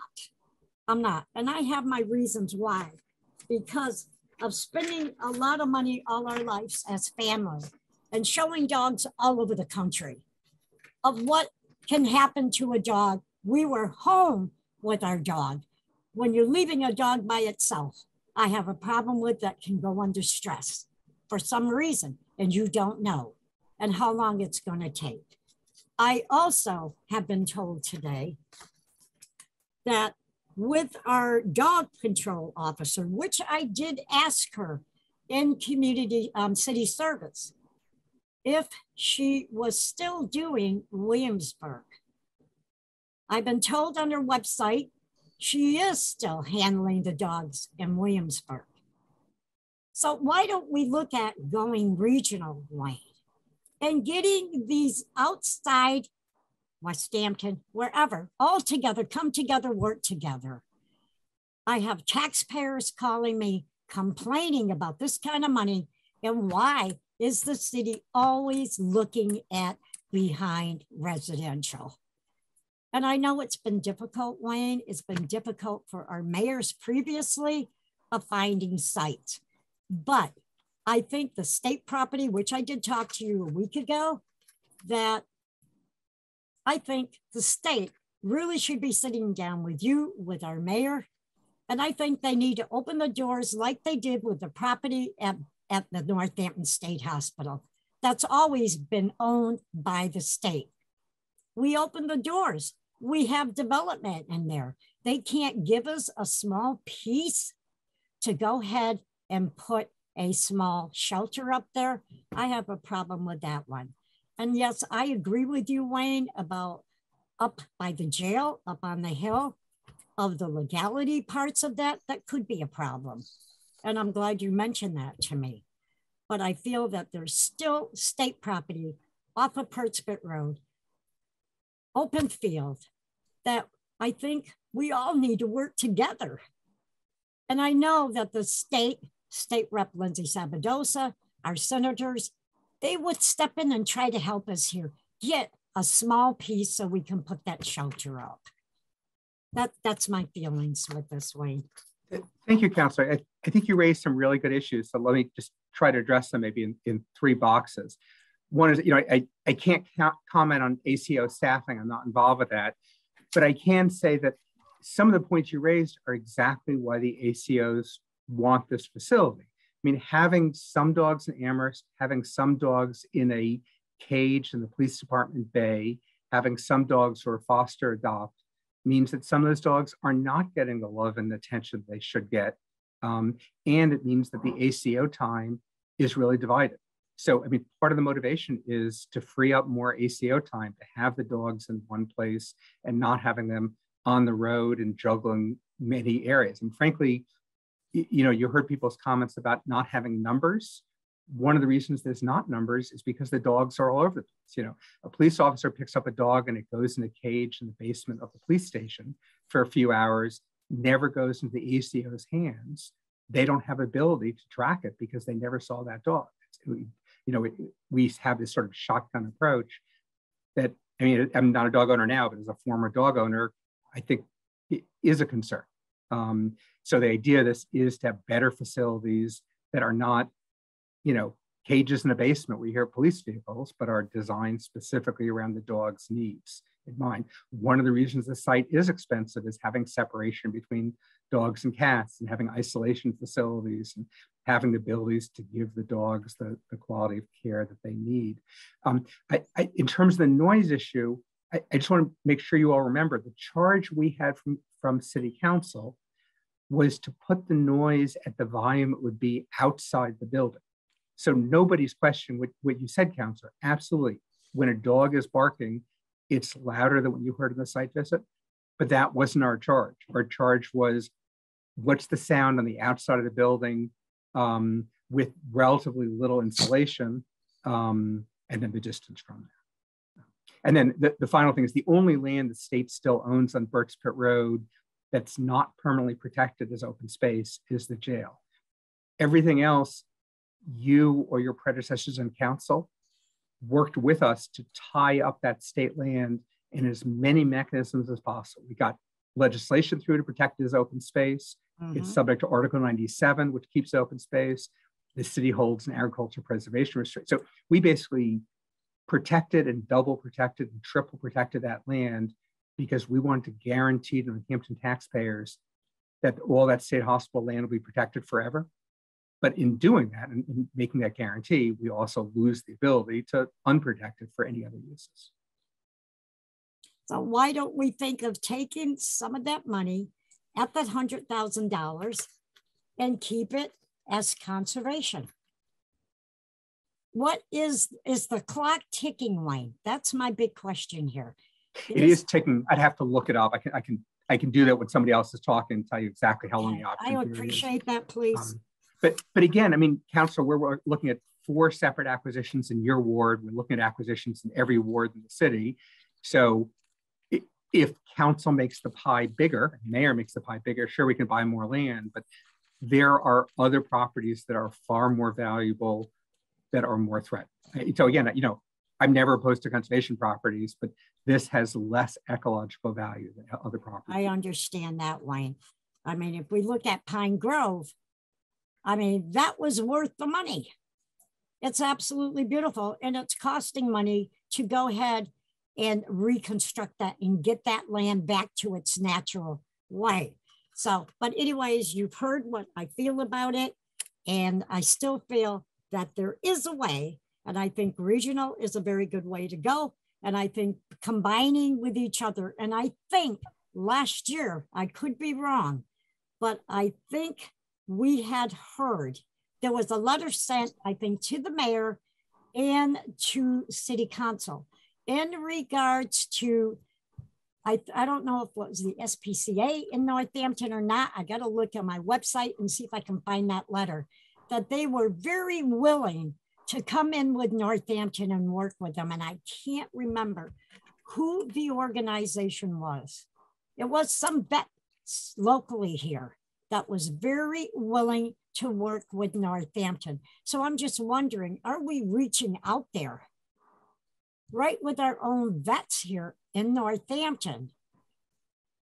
Another question. Can I weigh in a little bit? So that was not a group that are veterinarians, I don't believe. You remember that? Do you know, Louise, what that letter was? I do. That, you know, so we as a municipality have certain legal obligations to the animals that we're picking up. And so any facility that we're building, we would have to, you know, have sort of control over that, because those are our, you know, we are obligated to serve our community. You know, I just wanted to talk about, as I said, these animals would be monitored but I want to make sure you understand, if an animal is ill, they wouldn't be left alone in this facility. They would go, you know, as I've said, we have good relationships with the vet clinics in the area. We lean on them extremely heavily now, not just for animals that are ill, but because we don't have places to put animals. But if there was an animal that had some sort of medical issue, it would not be left alone. I'm talking about a quick thing. You never know when a dog, Mayor, is going to have a blood clot in their heart or whatever. And that's what happened to our show dog. Had an embolism in her heart, and it killed her within, it was almost like 7 to 8 minutes. That's my question. Sorry. I mean, that, you know. But my question is, Mayor, I understand we do need a facility, but if you've got that letter, because I think we do have people here in the city who are professional, who are veterans, who are very willing to work with the city. And I don't know why we're not attempting to do this. Again, those were not, I don't believe those were veterinarians. Do you remember? I can't remember who. Yeah, so I don't believe those were veterinarians, but again, we have an animal control officer, and so we need to care for the animals in our care. And I think, you know, what a private organization wants to do is great, but that's not what we're looking at here. And so just, you know, again, I just want to sort of remind counselors, there's been a lot of talk about the cost, which I understand can be surprising, but the money, the council has already appropriated all of these funds. Right. This order is about purchasing this land. So the council has already agreed to that, to fund this needed facility at that amount. So, I understand it's a discussion point, but I just wanted to make that point to council that, we've had this discussion now of many years and we have approved this funding, or I say we, because I was part of the council, over, in these two separate times already. Oh, okay, let's do a round with some other committee members, and then we can see if residents have any further comments and questions. Yeah, Councilor Moulton. Thank you. Director Fiden, can you address two of the other questions that were raised earlier? One is, what involvement, if any, will the Conservation Commission have in permitting the location of the animal control facility at this property? And secondly, has a private partnership, a private-public partnership been considered to raise the $100,000 for preserving this as conservation land? So I guess the first question first, a portion of the site is wetlands, a portion of the site is buffer to wetlands, which means any work requires a permit from the Conservation Commission. We've done an assessment, so as part of our due diligence, we will be pulling back the impact on the wetlands. So we're reasonably optimistic that would be a good permit to get, because we'd be having less impact than today, but we would absolutely need to have a permit before the Conservation Commission. And that would come, and excuse me, that would come after City Council approval of the appropriation. That's correct. Yeah. Right. So we're trying to, typically, we've done this a lot, and for both this council and the last council, you've seen this for a few times for affordable housing, we tend to sort of do a go, no go, is something doable? Then we go to City Council, and then we spend money. It's expensive to do that, to put together a permit application. So we don't do that till we know that this is a viable site going forward. We do a lot of fundraising. I have constant letters from the Ethics Commission, because we're very careful about how do we do fundraising in a legal way. And we haven't done fundraising for this site as open space. Most of our nonprofit partners help us with logistics and help apply for grants, but they don't have their own funding. And you can be made whole at the end of the day. The primary source for open space is state grants, private donations, city CPA. And again, this site would not score particularly well for open space. I'll give an example. We just purchased 25 acres of land about a quarter mile north from this property. Beautiful piece of land, beaver ponds, wonderful trails, incredibly beautiful property. We applied for it and did not get a state grant. State grants are very competitive. You really need to show why you stand out. And so here's the other property with all its frontage on a beaver pond and all its diversity still wasn't good enough to get funded for a state grant. Community fundraising, certainly you heard someone on the call today who'd contribute. We do a lot of fundraising, but it's a similar thing. It's a limited pool. So if you're fundraising for one site, you're not fundraising for something else. And we tend to get some donations from neighbors. And we get donations from people who are just interested in open space. Again, I say I'm very aggressive. I'm really proud of our fundraising piece. But this would not score very well compared to other properties for anything. Some people would contribute. And again, as I say, not that I'm opposed to his open space, but it's always to the extent that things where it can't do something different, that's difficult. There are some other properties, for example, on Boggy Meadow Road, north of this site. They are far more important ecologically. There are islands in the middle of our conservation area. It's hard not to say those are more important parcels.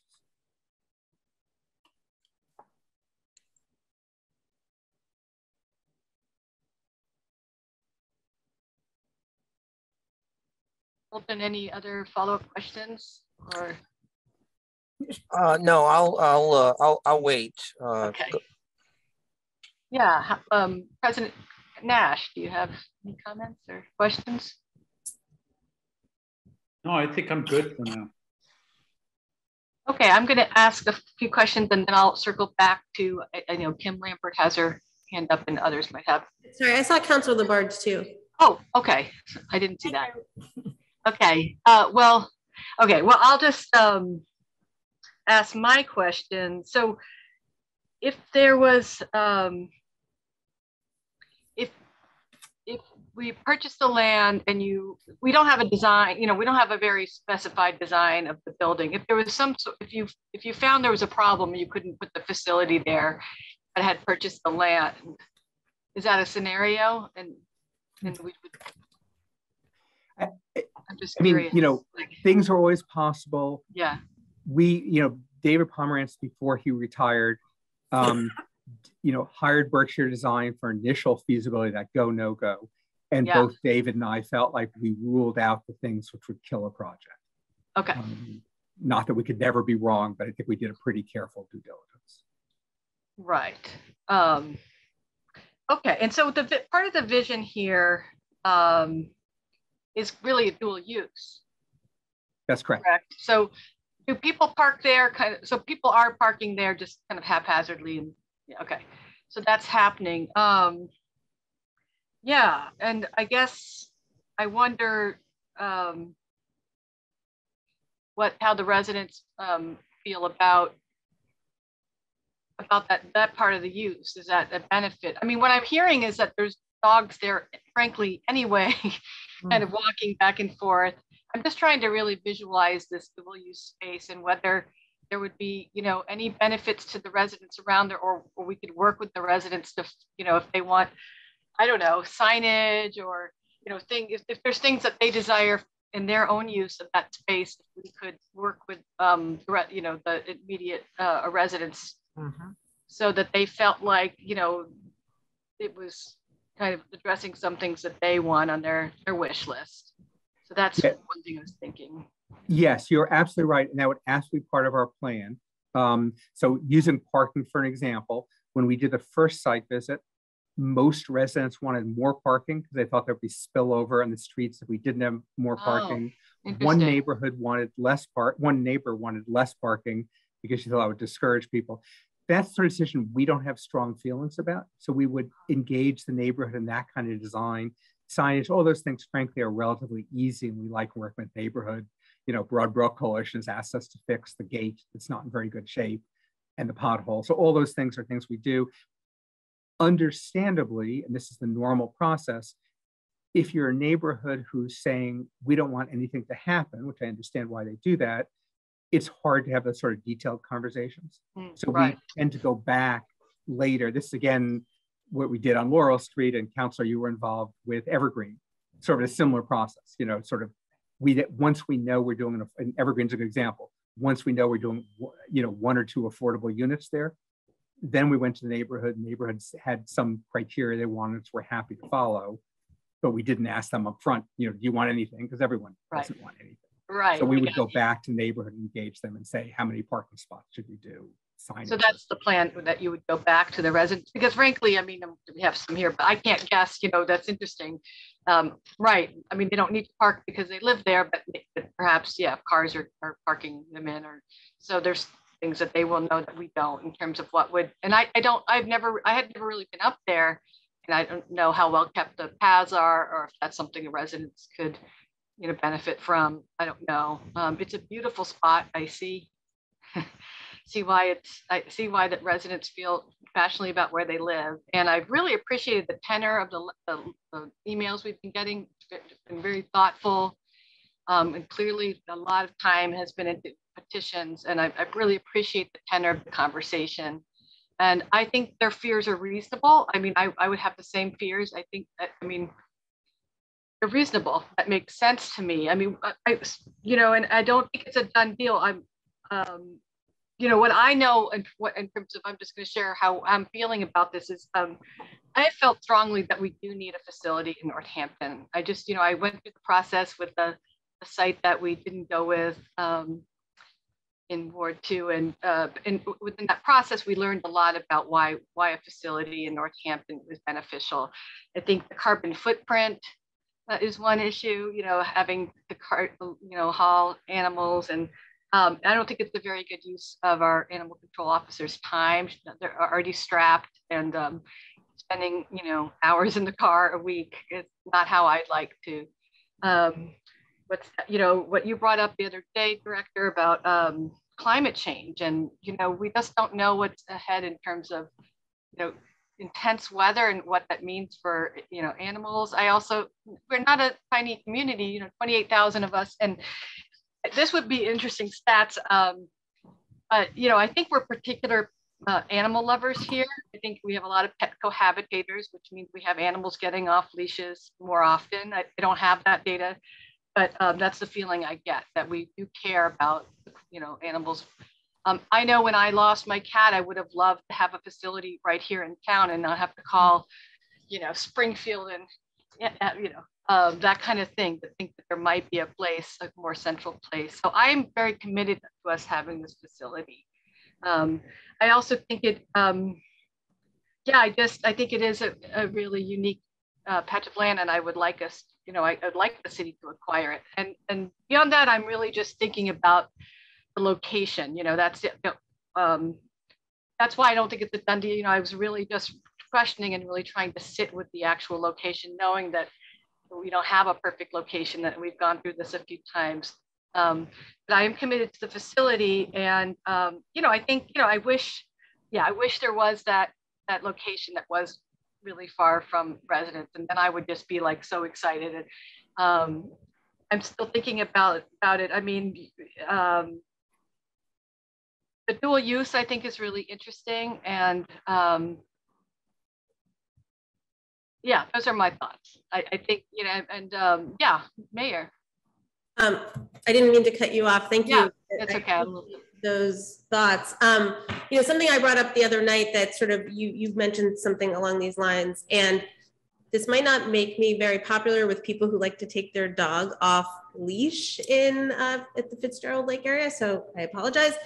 As they know, dogs are supposed to be leashed. But you know, the Broadbrook Coalition, this has been something that has been a real struggle for them for a long time, and they continually talk about the damage to trails and the dangers of having dogs off leash there, and have many times asked for more animal control in that area.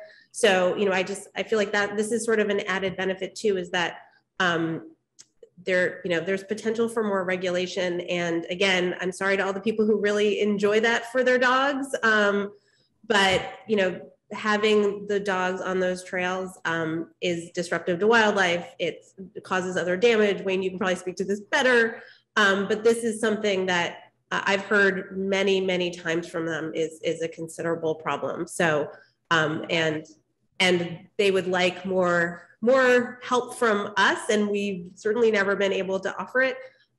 So, you know, this could be potentially an added benefit for that sort of significant problem. Oh. Can I also just, before Wayne, I know I sort of asked you to weigh in, and then I just want to also just say one other thing, which is, you know, I'm really sorry to hear people say that they haven't felt heard about this or aren't feeling heard in this process. You know, if you've sort of never been part of one of these processes before, it's I'm sure it's jarring and different, but this is the process, and we are hearing you. You know, many of you, I know that you've been in touch with the mayor's office. There, you know, Chris in particular, I know you've had many conversations with the mayor's office. You know, we are hearing you, and I don't want to ever speak for the council, although as I was a counselor, so I still feel very attached to it. But the council hears people, and you know, this is this process. We are listening to you. If all of us weren't listening to you, we wouldn't be having this conversation right now. We wouldn't go through these different times where we're soliciting public comment or having public comment and having this sort of continual discussion about this. But you know, it makes me sad that people feel like they're not being listened to, because they definitely are. You know, we all have been spending a great deal of time fielding information from people, hearing them, answering calls, answering emails. And again, this is what this is. You're talking to us, and we are trying to respond to your concerns. So again, I'm sorry if that's how people have felt, but please rest assured that we are all listening to you, and that's why we're here right now having this conversation. Oh, thank you for that, Mayor. I'm gonna ask one more question that was asked of me that I can't really answer, and then I'll open it up for any kind of questions or comments from our resident guests. So I just want to own, and this, Northampton, we're just part of a larger society here, but I'm going to own that, what Adrienne, I hope I'm pronouncing her name right, was talking about earlier, that there is a person or people who appear to be living in a tent there, and we're making a nice controlled facility for animals. And that kind of, that brings up a lot about living in our country, and it's just there. And I'm not saying that we have to, can solve all that. And I know that we are looking at ways to address houselessness and housing insecurity, and we have particularly engaged community that way. But yeah, I think we need to own that. There's something there, and not comfortable, and it's food for thought. And that just leads to my question that someone asked me, which was, you said, Wayne, that we had looked at just the Moose Lodge for a decade. Was it ever considered for affordable housing or attainable housing? Mm-hmm. Yes, that's how we started this. It wasn't. Okay. It was. We have had an informal pledge through 4 mayors of providing all the lots that Habitat for Humanity can absorb. We tend to do rental apartments in places with density and buses. So downtown Florence State Hospital. So it's not really a place we want rental, with high populations. But we looked at it for Habitat, couldn't reach an agreement on price, and then move forward and use the same funding we have to buy land elsewhere. We have now given, or in the process of giving, Habitat enough lots to keep them busy for 3 or 4 or 5 years. Yeah. So we're under less pressure to find new lots for them. We will be at some point. They're going to use that inventory, but we have a lot of lots that, thanks to City Council, you've surplused a lot of formal parcels. So yes, that's how we started. That's not currently our plan. Okay, thank you for that. Okay, so I'm going to open up the floor, and the mayor and director, you're welcome, to stay as long as you want, but we also understand if you cannot. Oh, I'm sorry, Councilor Labarge, and then I'll move on to the rest. I'll just do it very quick. I want to thank the mayor for bringing up about the dogs being unleashed, because that was a serious issue hearing that. And also, people who are feeling they're not being heard. I'm hearing it all the time.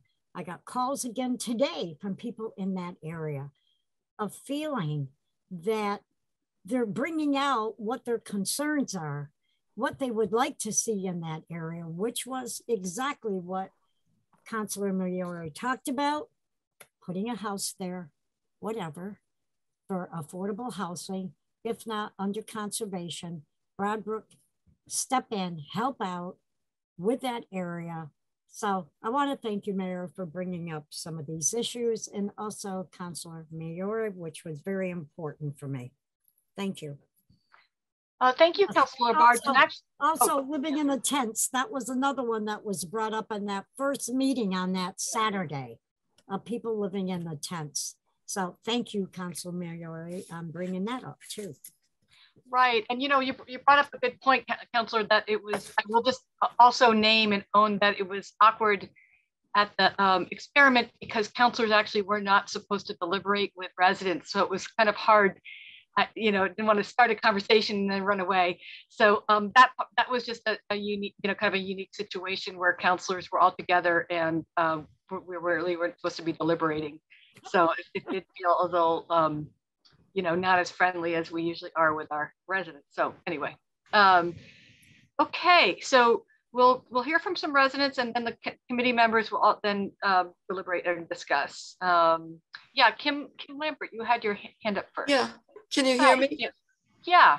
Okay. You have a question or? I forgot to mention that I was at the sound test, and left out of the testing results is the loud sound of responding barking dogs that will be in the Moose Lodge parking lot. They're going to join the dogs barking in the kennel. And from sunrise to sunset, if a door closes, we're going to hear reactive barking from the dogs. So we don't have an accurate sound test because we don't know what the sound will be like and how loud it will be, of how many dogs in the parking lot will be barking in response to the little barks they hear inside the building. The other thing is, I think Council Maori, you said people care a lot about their animals and that they keep their dogs off leash when they care a lot about animals. You didn't say it exactly like that, but something like that. It shows that they love their animals, but I don't think that's synonymous with loving your animals. In fact, you know, I live in this area and I had to stop walking on Broadbrook path because dogs are off leash there all the time. And it's such a problem. It's an extreme problem. And Mayor, I'm sorry, but if the animal control officer and the city was going to support the animal control officer to do something, they would have done it by now. I really don't understand why nothing has been done by now. I walked down there for the first time a few days ago and a dog off leash jumped on me. Before it had a chance to jump on me, I asked the off leash owner to call the dog, to put the dog on a leash, and the person just ignored me. When I used to walk down there, I would talk to people about their dogs off leash and they're belligerent. They're downright belligerent and they say, everyone else does it, I'm going to do it too. That's that whole education piece that the BBC is trying to do with the public. You know, they need the support of the city, and the city's got to start acting on that. It's a huge problem down there. It's a useless place, really, because you can't walk there without dogs off leash barking at you or jumping on you. And in terms of the parking, the more parking you provide, I'm not saying we shouldn't provide some more parking, but the more parking you provide, the more dogs off leash we're going to have, the more problems we're going to have with people that think it's their right to let their dogs run off leash in land that's protected for the creatures that live there. It's very frustrating to see that happening and the city doing nothing. I have a question about if that land is privately owned, the people who own it, do they have the right to ask this police to ask the people who are tenting there on that 5 acres to leave? And I just noticed the other day that there is a lot of trash there. There was firewood piled up. I don't know. I didn't get in and get a look at to see if people are using firewood to warm themselves or to eat. I'm sorry that they're feeling the need to live there. I think it's probably safer there than in a shelter. But if it's privately owned, can the police go and remove them? Versus if the public owns it, Mayor, would you be against the police going up and asking those people to leave? Well, can I just, I'm sorry, go ahead, Mayor. Oh, and I just wanted to lastly say, I am keeping track of the parking up there. After a snowfall, there are occasions when people park on Pines Edge Drive and Cook Ave. Signage was put at the end of Emily Lane on Cook Ave when it became a problem for their getting into and out of Emily Lane. This is maybe 20 years ago. There's no reason why we couldn't have signage on at the end of our street and on Cook Ave, no parking allowed, and have the city ticket. We don't need to be concerned about that and expand the parking just for that reason. It's a very rare occasion after a snowfall. If the DPW does not plow that parking lot, it's a very rare occasion that people park on Pines Edge Drive and on Cook Ave. And that's the skiers that park there. Thank you. Thank you, Kim. I just wanted to apologize if I gave the impression that I was pro dogs off leashes. I think our dogs should be leash and follow our ordinances here in Northampton. So yes, Mayor, did you? Yeah, or yeah. I mean, if land is privately owned, then obviously the landowner can do what they want with that land. You know, if the city owned it, you know, we know that some people are seeking shelter in tents, and particularly in the winter, if that's the shelter that they feel that they can use, you know, we try and be very sensitive about that. So, you know, if we don't want to have unsafe situations, but we also don't want to take any kind of shelter from somebody if that's what is, you know, what is keeping them alive at the moment, and is the situation that, you know, if we have lots of conversations about people who can't necessarily access congregate shelter for some reason, it doesn't work for them. So this is a city problem. It's a nationwide problem. And it's something that we try to be very sensitive about, and make sure that we are not kicking people out if that's a place where they need to be, and there's people then move to somewhere else. So, you know, if situations are unsafe, we try and step in and make them as safe as possible, but we also try to be really sensitive to human need as much as we can, and always try and get people into more secure housing. But for some people, that's not really something that they're compatible with at certain times. And so we try and be really sensitive. Thank you, Mayor. I understand that, but those tents behind the Moose Lodge have just been there for about 2 or 3 weeks, directly behind the Moose Lodge. And I want to know about the piles of wood, what the city would do concerning potential for fire. You know, so we don't own that land.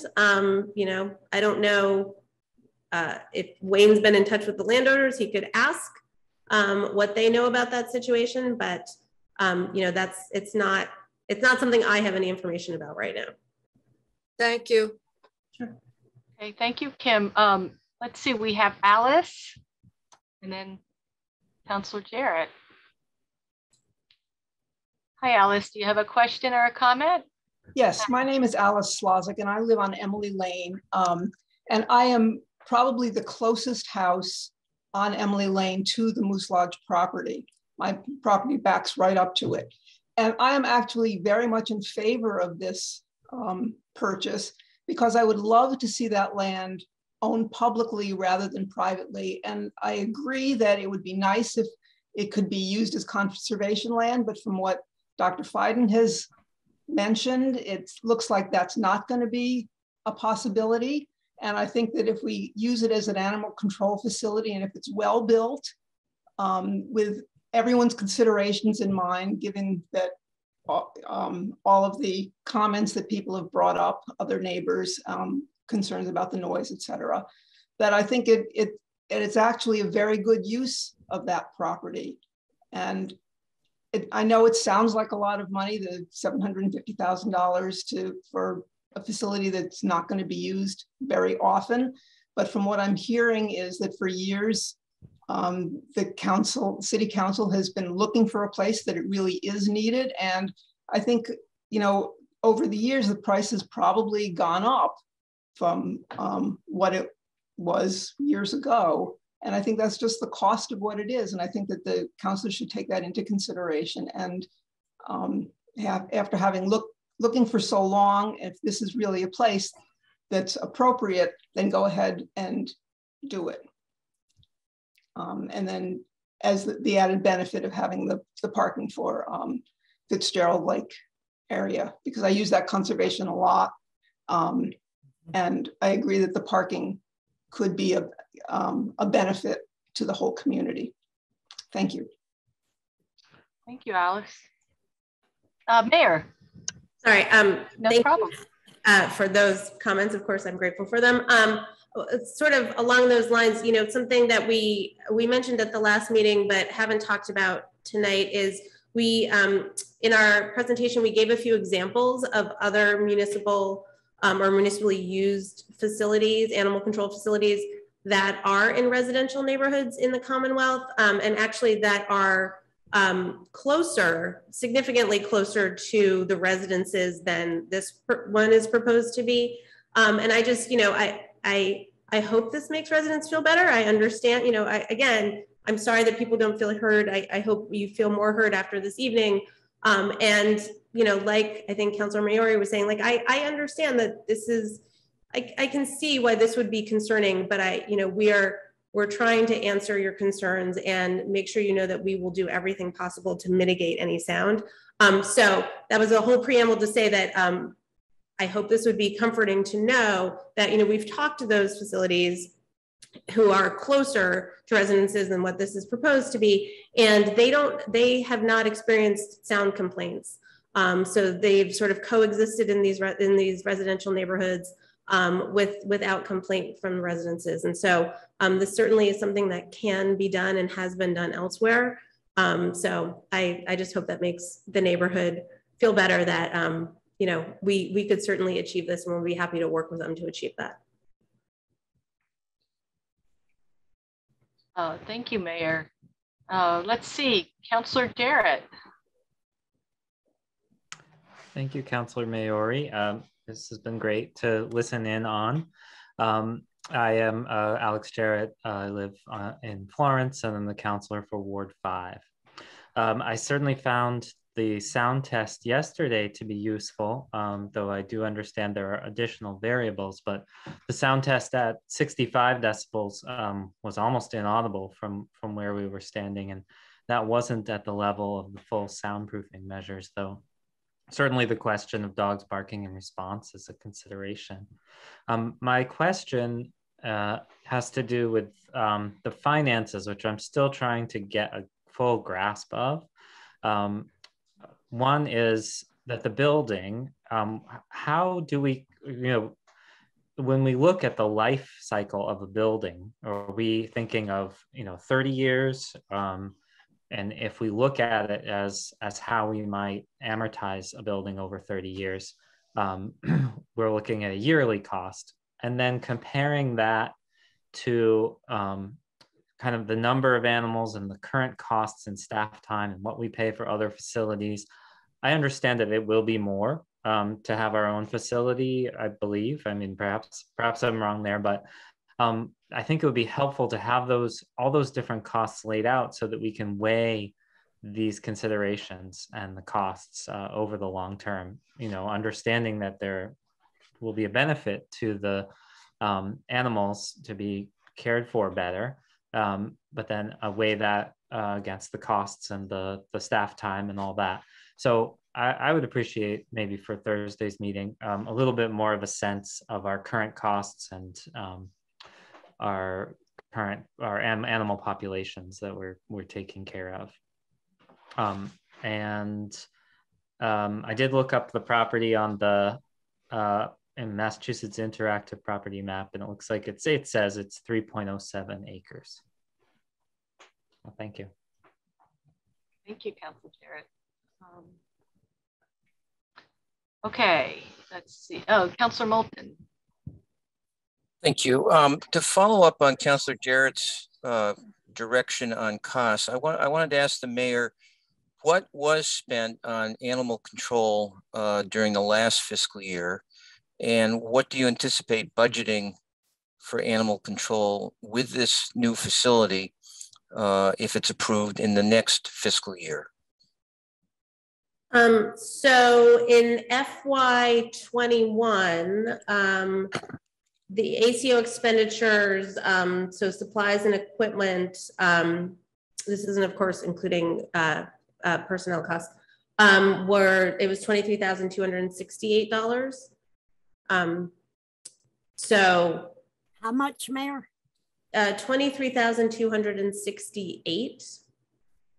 Thank you. So there wouldn't be significant additional cost for running this building.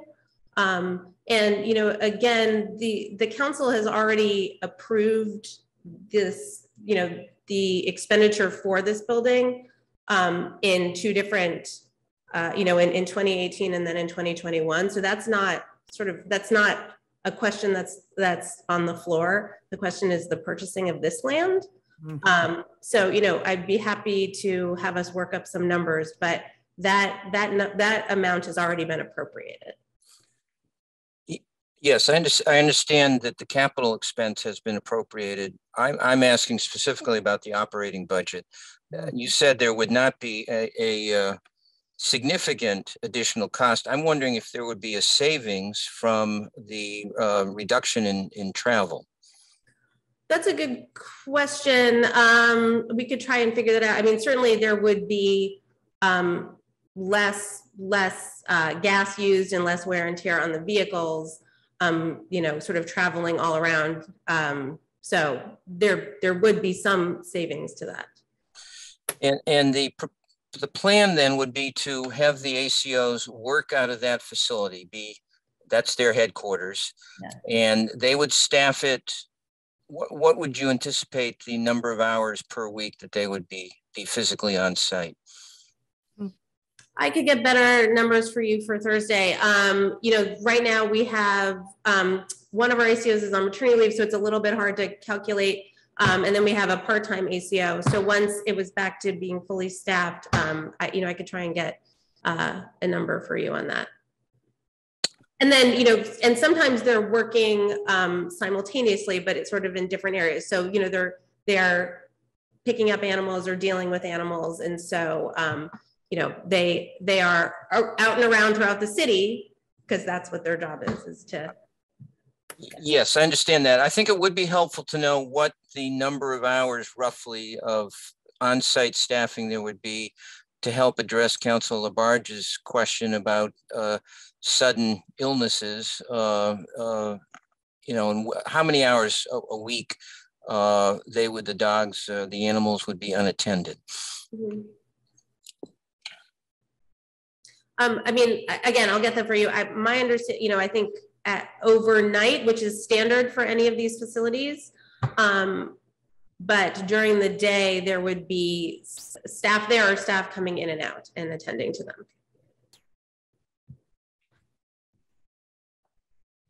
Okay, Councilor Labarge? Yes, Mayor, question please.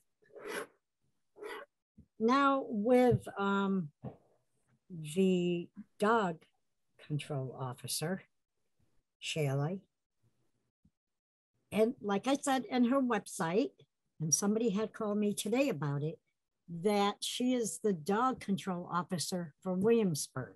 So my question is, if she is, does she use our city vehicle? No. Is it her own vehicle or our city vehicle that she uses? And is she getting paid by the city for picking up the dogs in Williamsburg or bringing them to Northampton? No, I mean, so I believe she works part-time for Williamsburg, but that's on her own time. On her own time. Okay, thank you.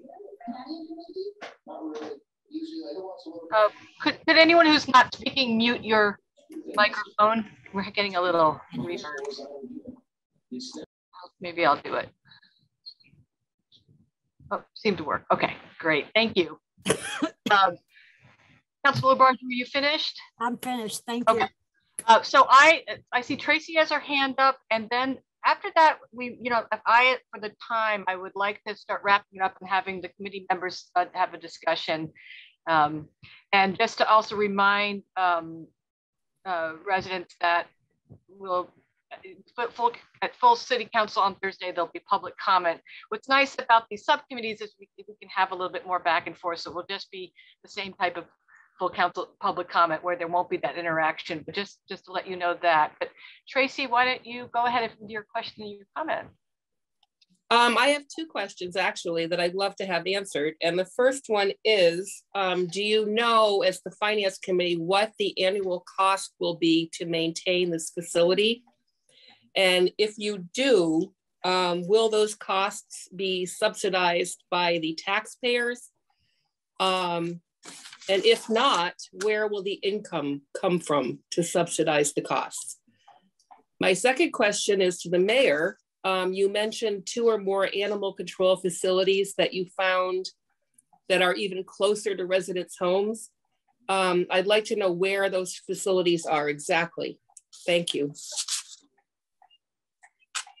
So Marblehead, Swansea, and Brockton are the ones that we highlighted in our presentation. I know that there are some others, but those were the 3 I was talking about. Thank you. Welcome.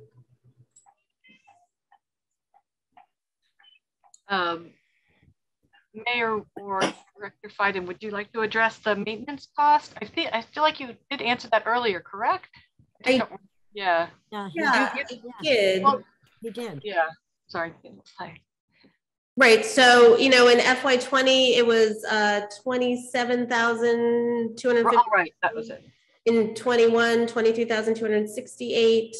And then, you know, we spend a certain amount of money per year on the contract with Amherst when we have it, when they are willing to give it to us. Again, it has kind of gone back and forth. Sometimes they don't. And then there's a per night fee at Amherst as well, of $15 a dog. So those are some of the other costs, but the sort of general expenditure costs are the other ones that I'd given.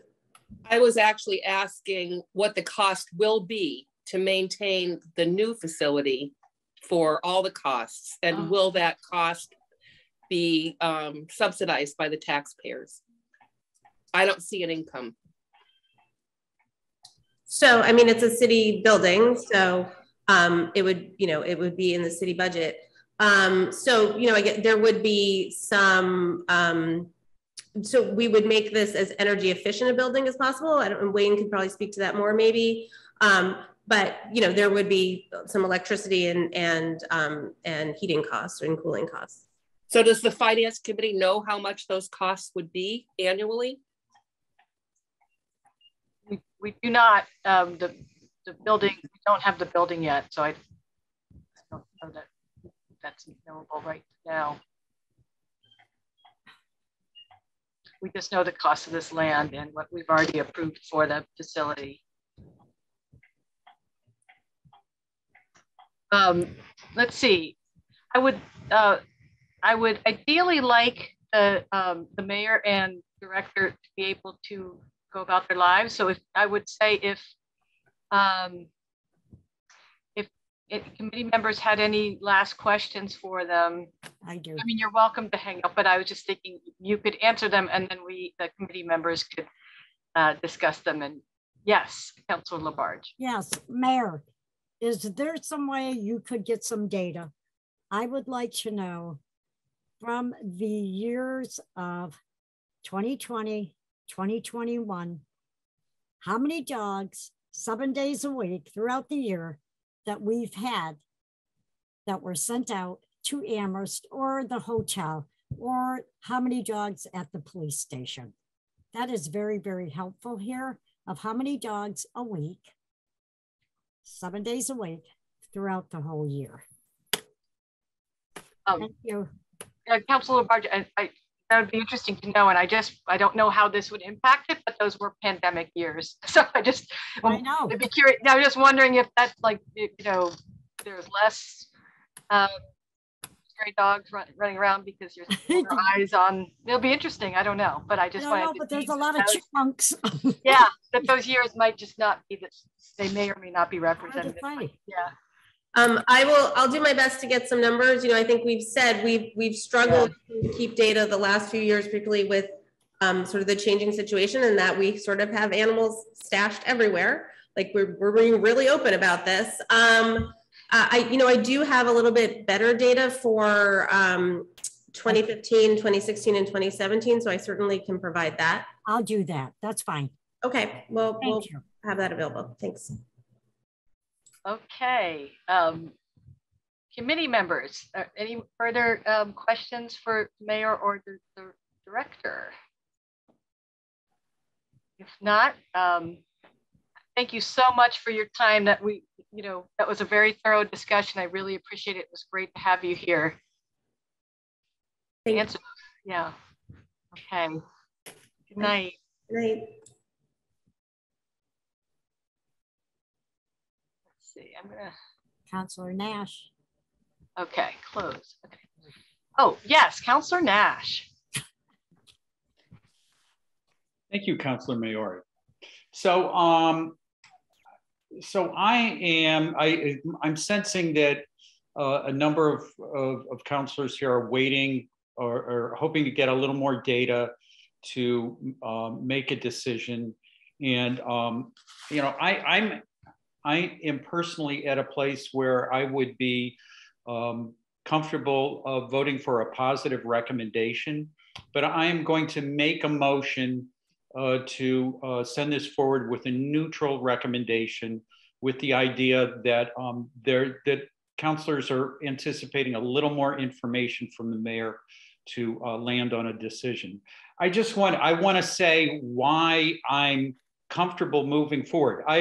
As a councilor, I've already voted twice on approving funding for this facility.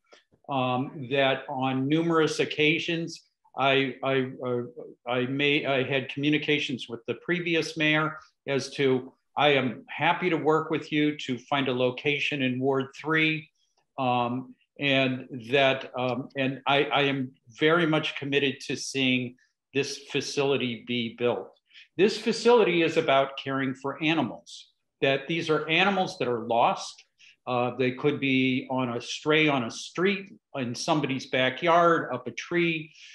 We have an animal control officer goes out and gets these animals and needs to bring them somewhere while we go through the process of trying to figure out who the owners are and how to care for it, how to return these animals back to their homes. I just want to say that I have great sympathy for our animal control officer. I would say that concerns about animals, probably especially dogs, are the number 3 thing that I get in my emails and communications with people. That we have, dogs that bark, dogs that are off leash, dogs that bite, poop or eat or chew on all sorts of things. And our ACO is out there getting in the middle of all of this. And that, and it's a very difficult job.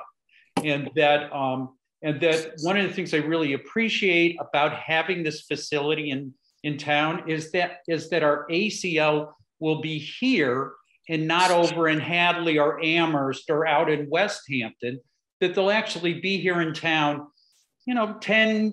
5 minutes, maybe 15 minutes away, but not a half hour or potentially 40 to 45 minutes, because they're already heading that way. And now they got to complete their trip and then come all the way back. I think that having this shelter in our community, I think there's going to be a lot of support for it. That I think people are going to want to step up and be part of making this a success. That people in this community really care about their animals. Oh, yeah. And it's an important thing for all of us. As Councilor Labarge was sharing, that we all have a passion. So I'm ready to vote for this, but I'm okay with doing a neutral recommendation here while we get a little more information. But I just wanted to make my thoughts clear on this.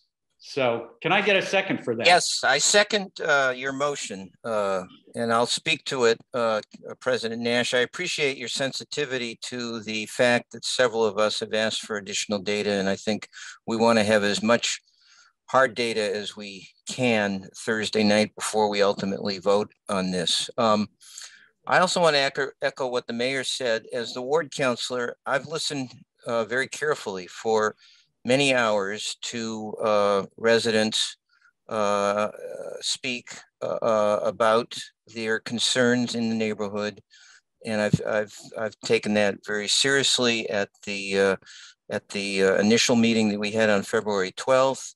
We arranged for another site visit, which was attended by 8 counselors yesterday. We've had a robust discussion now for a couple of hours tonight. And I do want to acknowledge the fact that we got a petition yesterday. Each of us was handed a copy of it. I have heard now from 41 different people, 24 opposed, 17 in favor. I'll make that 42. I got one more in favor today. And then the petition yesterday, has already been said, was overwhelmingly opposed to the facility. That added 28 new names to the 24 people who had already contacted me. So yes, I've heard strong concerns expressed by many people in the neighborhood. Most of the immediate neighbors have a lot of quality of life concerns. And I think it's not just the animal control facility and the potential noise, but also I think we need to be very sensitive to concerns about traffic in that neighborhood and parking. And I think that needs to be considered very carefully as well. In terms of the facility, again, to echo President Nash, we're talking about lost pets, and pets by definition belong in people's homes. And this is a modest shelter that is a safe haven for a very limited amount of time for pets who have been separated from their owners. And I'm sensitive to the concerns of neighbors, but I don't think that this facility, which is not a commercial kennel, I would feel differently about a commercial kennel, automatically doesn't belong in a residential neighborhood. Pets are part of residences, dogs. So I've heard the concerns, and I've considered this very carefully, and I will await further data on Thursday before we vote on it. Okay, so we we have a motion on the floor. Any more comments? Okay, Laura, would you please? That's a roll call. Councilor Maori. Yes. Councilor Labarge. Yes. Councilor Moulton. Yes. And Councilor Nash. Yes. Thank you. And I didn't do what I'm always asking President Nash to do, which is repeat the motion. So the motion was a neutral recommendation to full council on Thursday, mainly pending this new data that's been asked for. So thank you very much.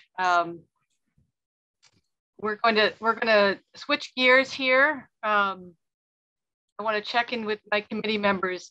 So we have the scope and the responsibilities of the Finance Committee next, and I put that on there to remind us that was something we wanted to discuss, and if we had time to discuss. I'm feeling pretty fatigued by our meeting. If we could certainly have some sort of discussion. We could take a break and have a discussion. We could have a short discussion. Or we can just make sure that we put this on another agenda coming soon. Yes. I would like to put it on to another agenda, please. Yeah. Thank you. President Nash. I concur with Councilor Labarge. Let's, we're probably due for another finance meeting in the next week or so. We could schedule that and do that when we're fresh. Yes. Right. I mean, the reason that I wanted we should do it soon, as Councilor Moulton reminded me, is of course we want this to be pertinent to the budget season, and that's going to come concur. up. But we'll check in about that. I don't. Yeah. How about yes, Councilor Moulton? Yeah, that's fine. And in fact, I mean, we would meet next Tuesday anyway, so we might take that up on the 8th. Yes. Yes. Okay, so we're going to put that on other, in terms of new business, I will put on the next agenda. I'll work with Laura to establish, routine meetings. We wanted to look at Monday holidays to make sure we weren't meeting the Tuesday after a Monday holiday that happened last time, because that means that we have to put the agenda before full council has referred us to anything that Thursday. Anyway, so new business might, I'm just reminding myself that we're going to, we'll look at having a regularly scheduled meetings.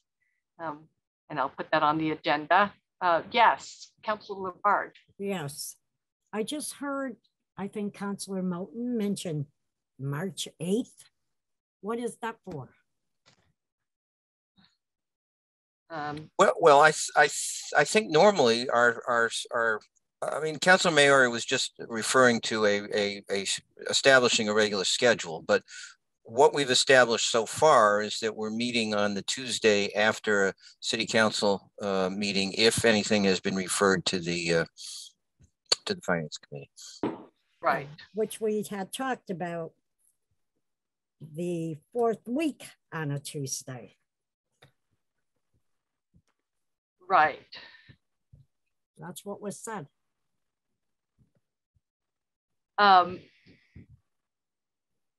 Okay, well, I think it's, I think we will wait till Thursday to see if what's referred to us. And then we can, if there's nothing referred to us, then we can make a decision not to meet that Tuesday. But I think Laura and I should sit down with a calendar and with your limitations, Councilor Labarge, in mind when we make a schedule. Yeah. Just to clarify, Councilor Labarge, we need to meet anytime something's been referred to us. We need to meet before the next council meeting in order to move business along in a timely manner. I understand that, but I was told that it would either be the 1st or the 4th Tuesday. Then if something was critical, then we would make it critical to have it. So whatever. So Councilor Maori, that sounds great. We'll go over this. Well, and also I think, right. And we can also go back to the discussion if we need to of other days. Right. But why don't we? That sounds like a plan. Okay, that sounds good. Any other? Yeah.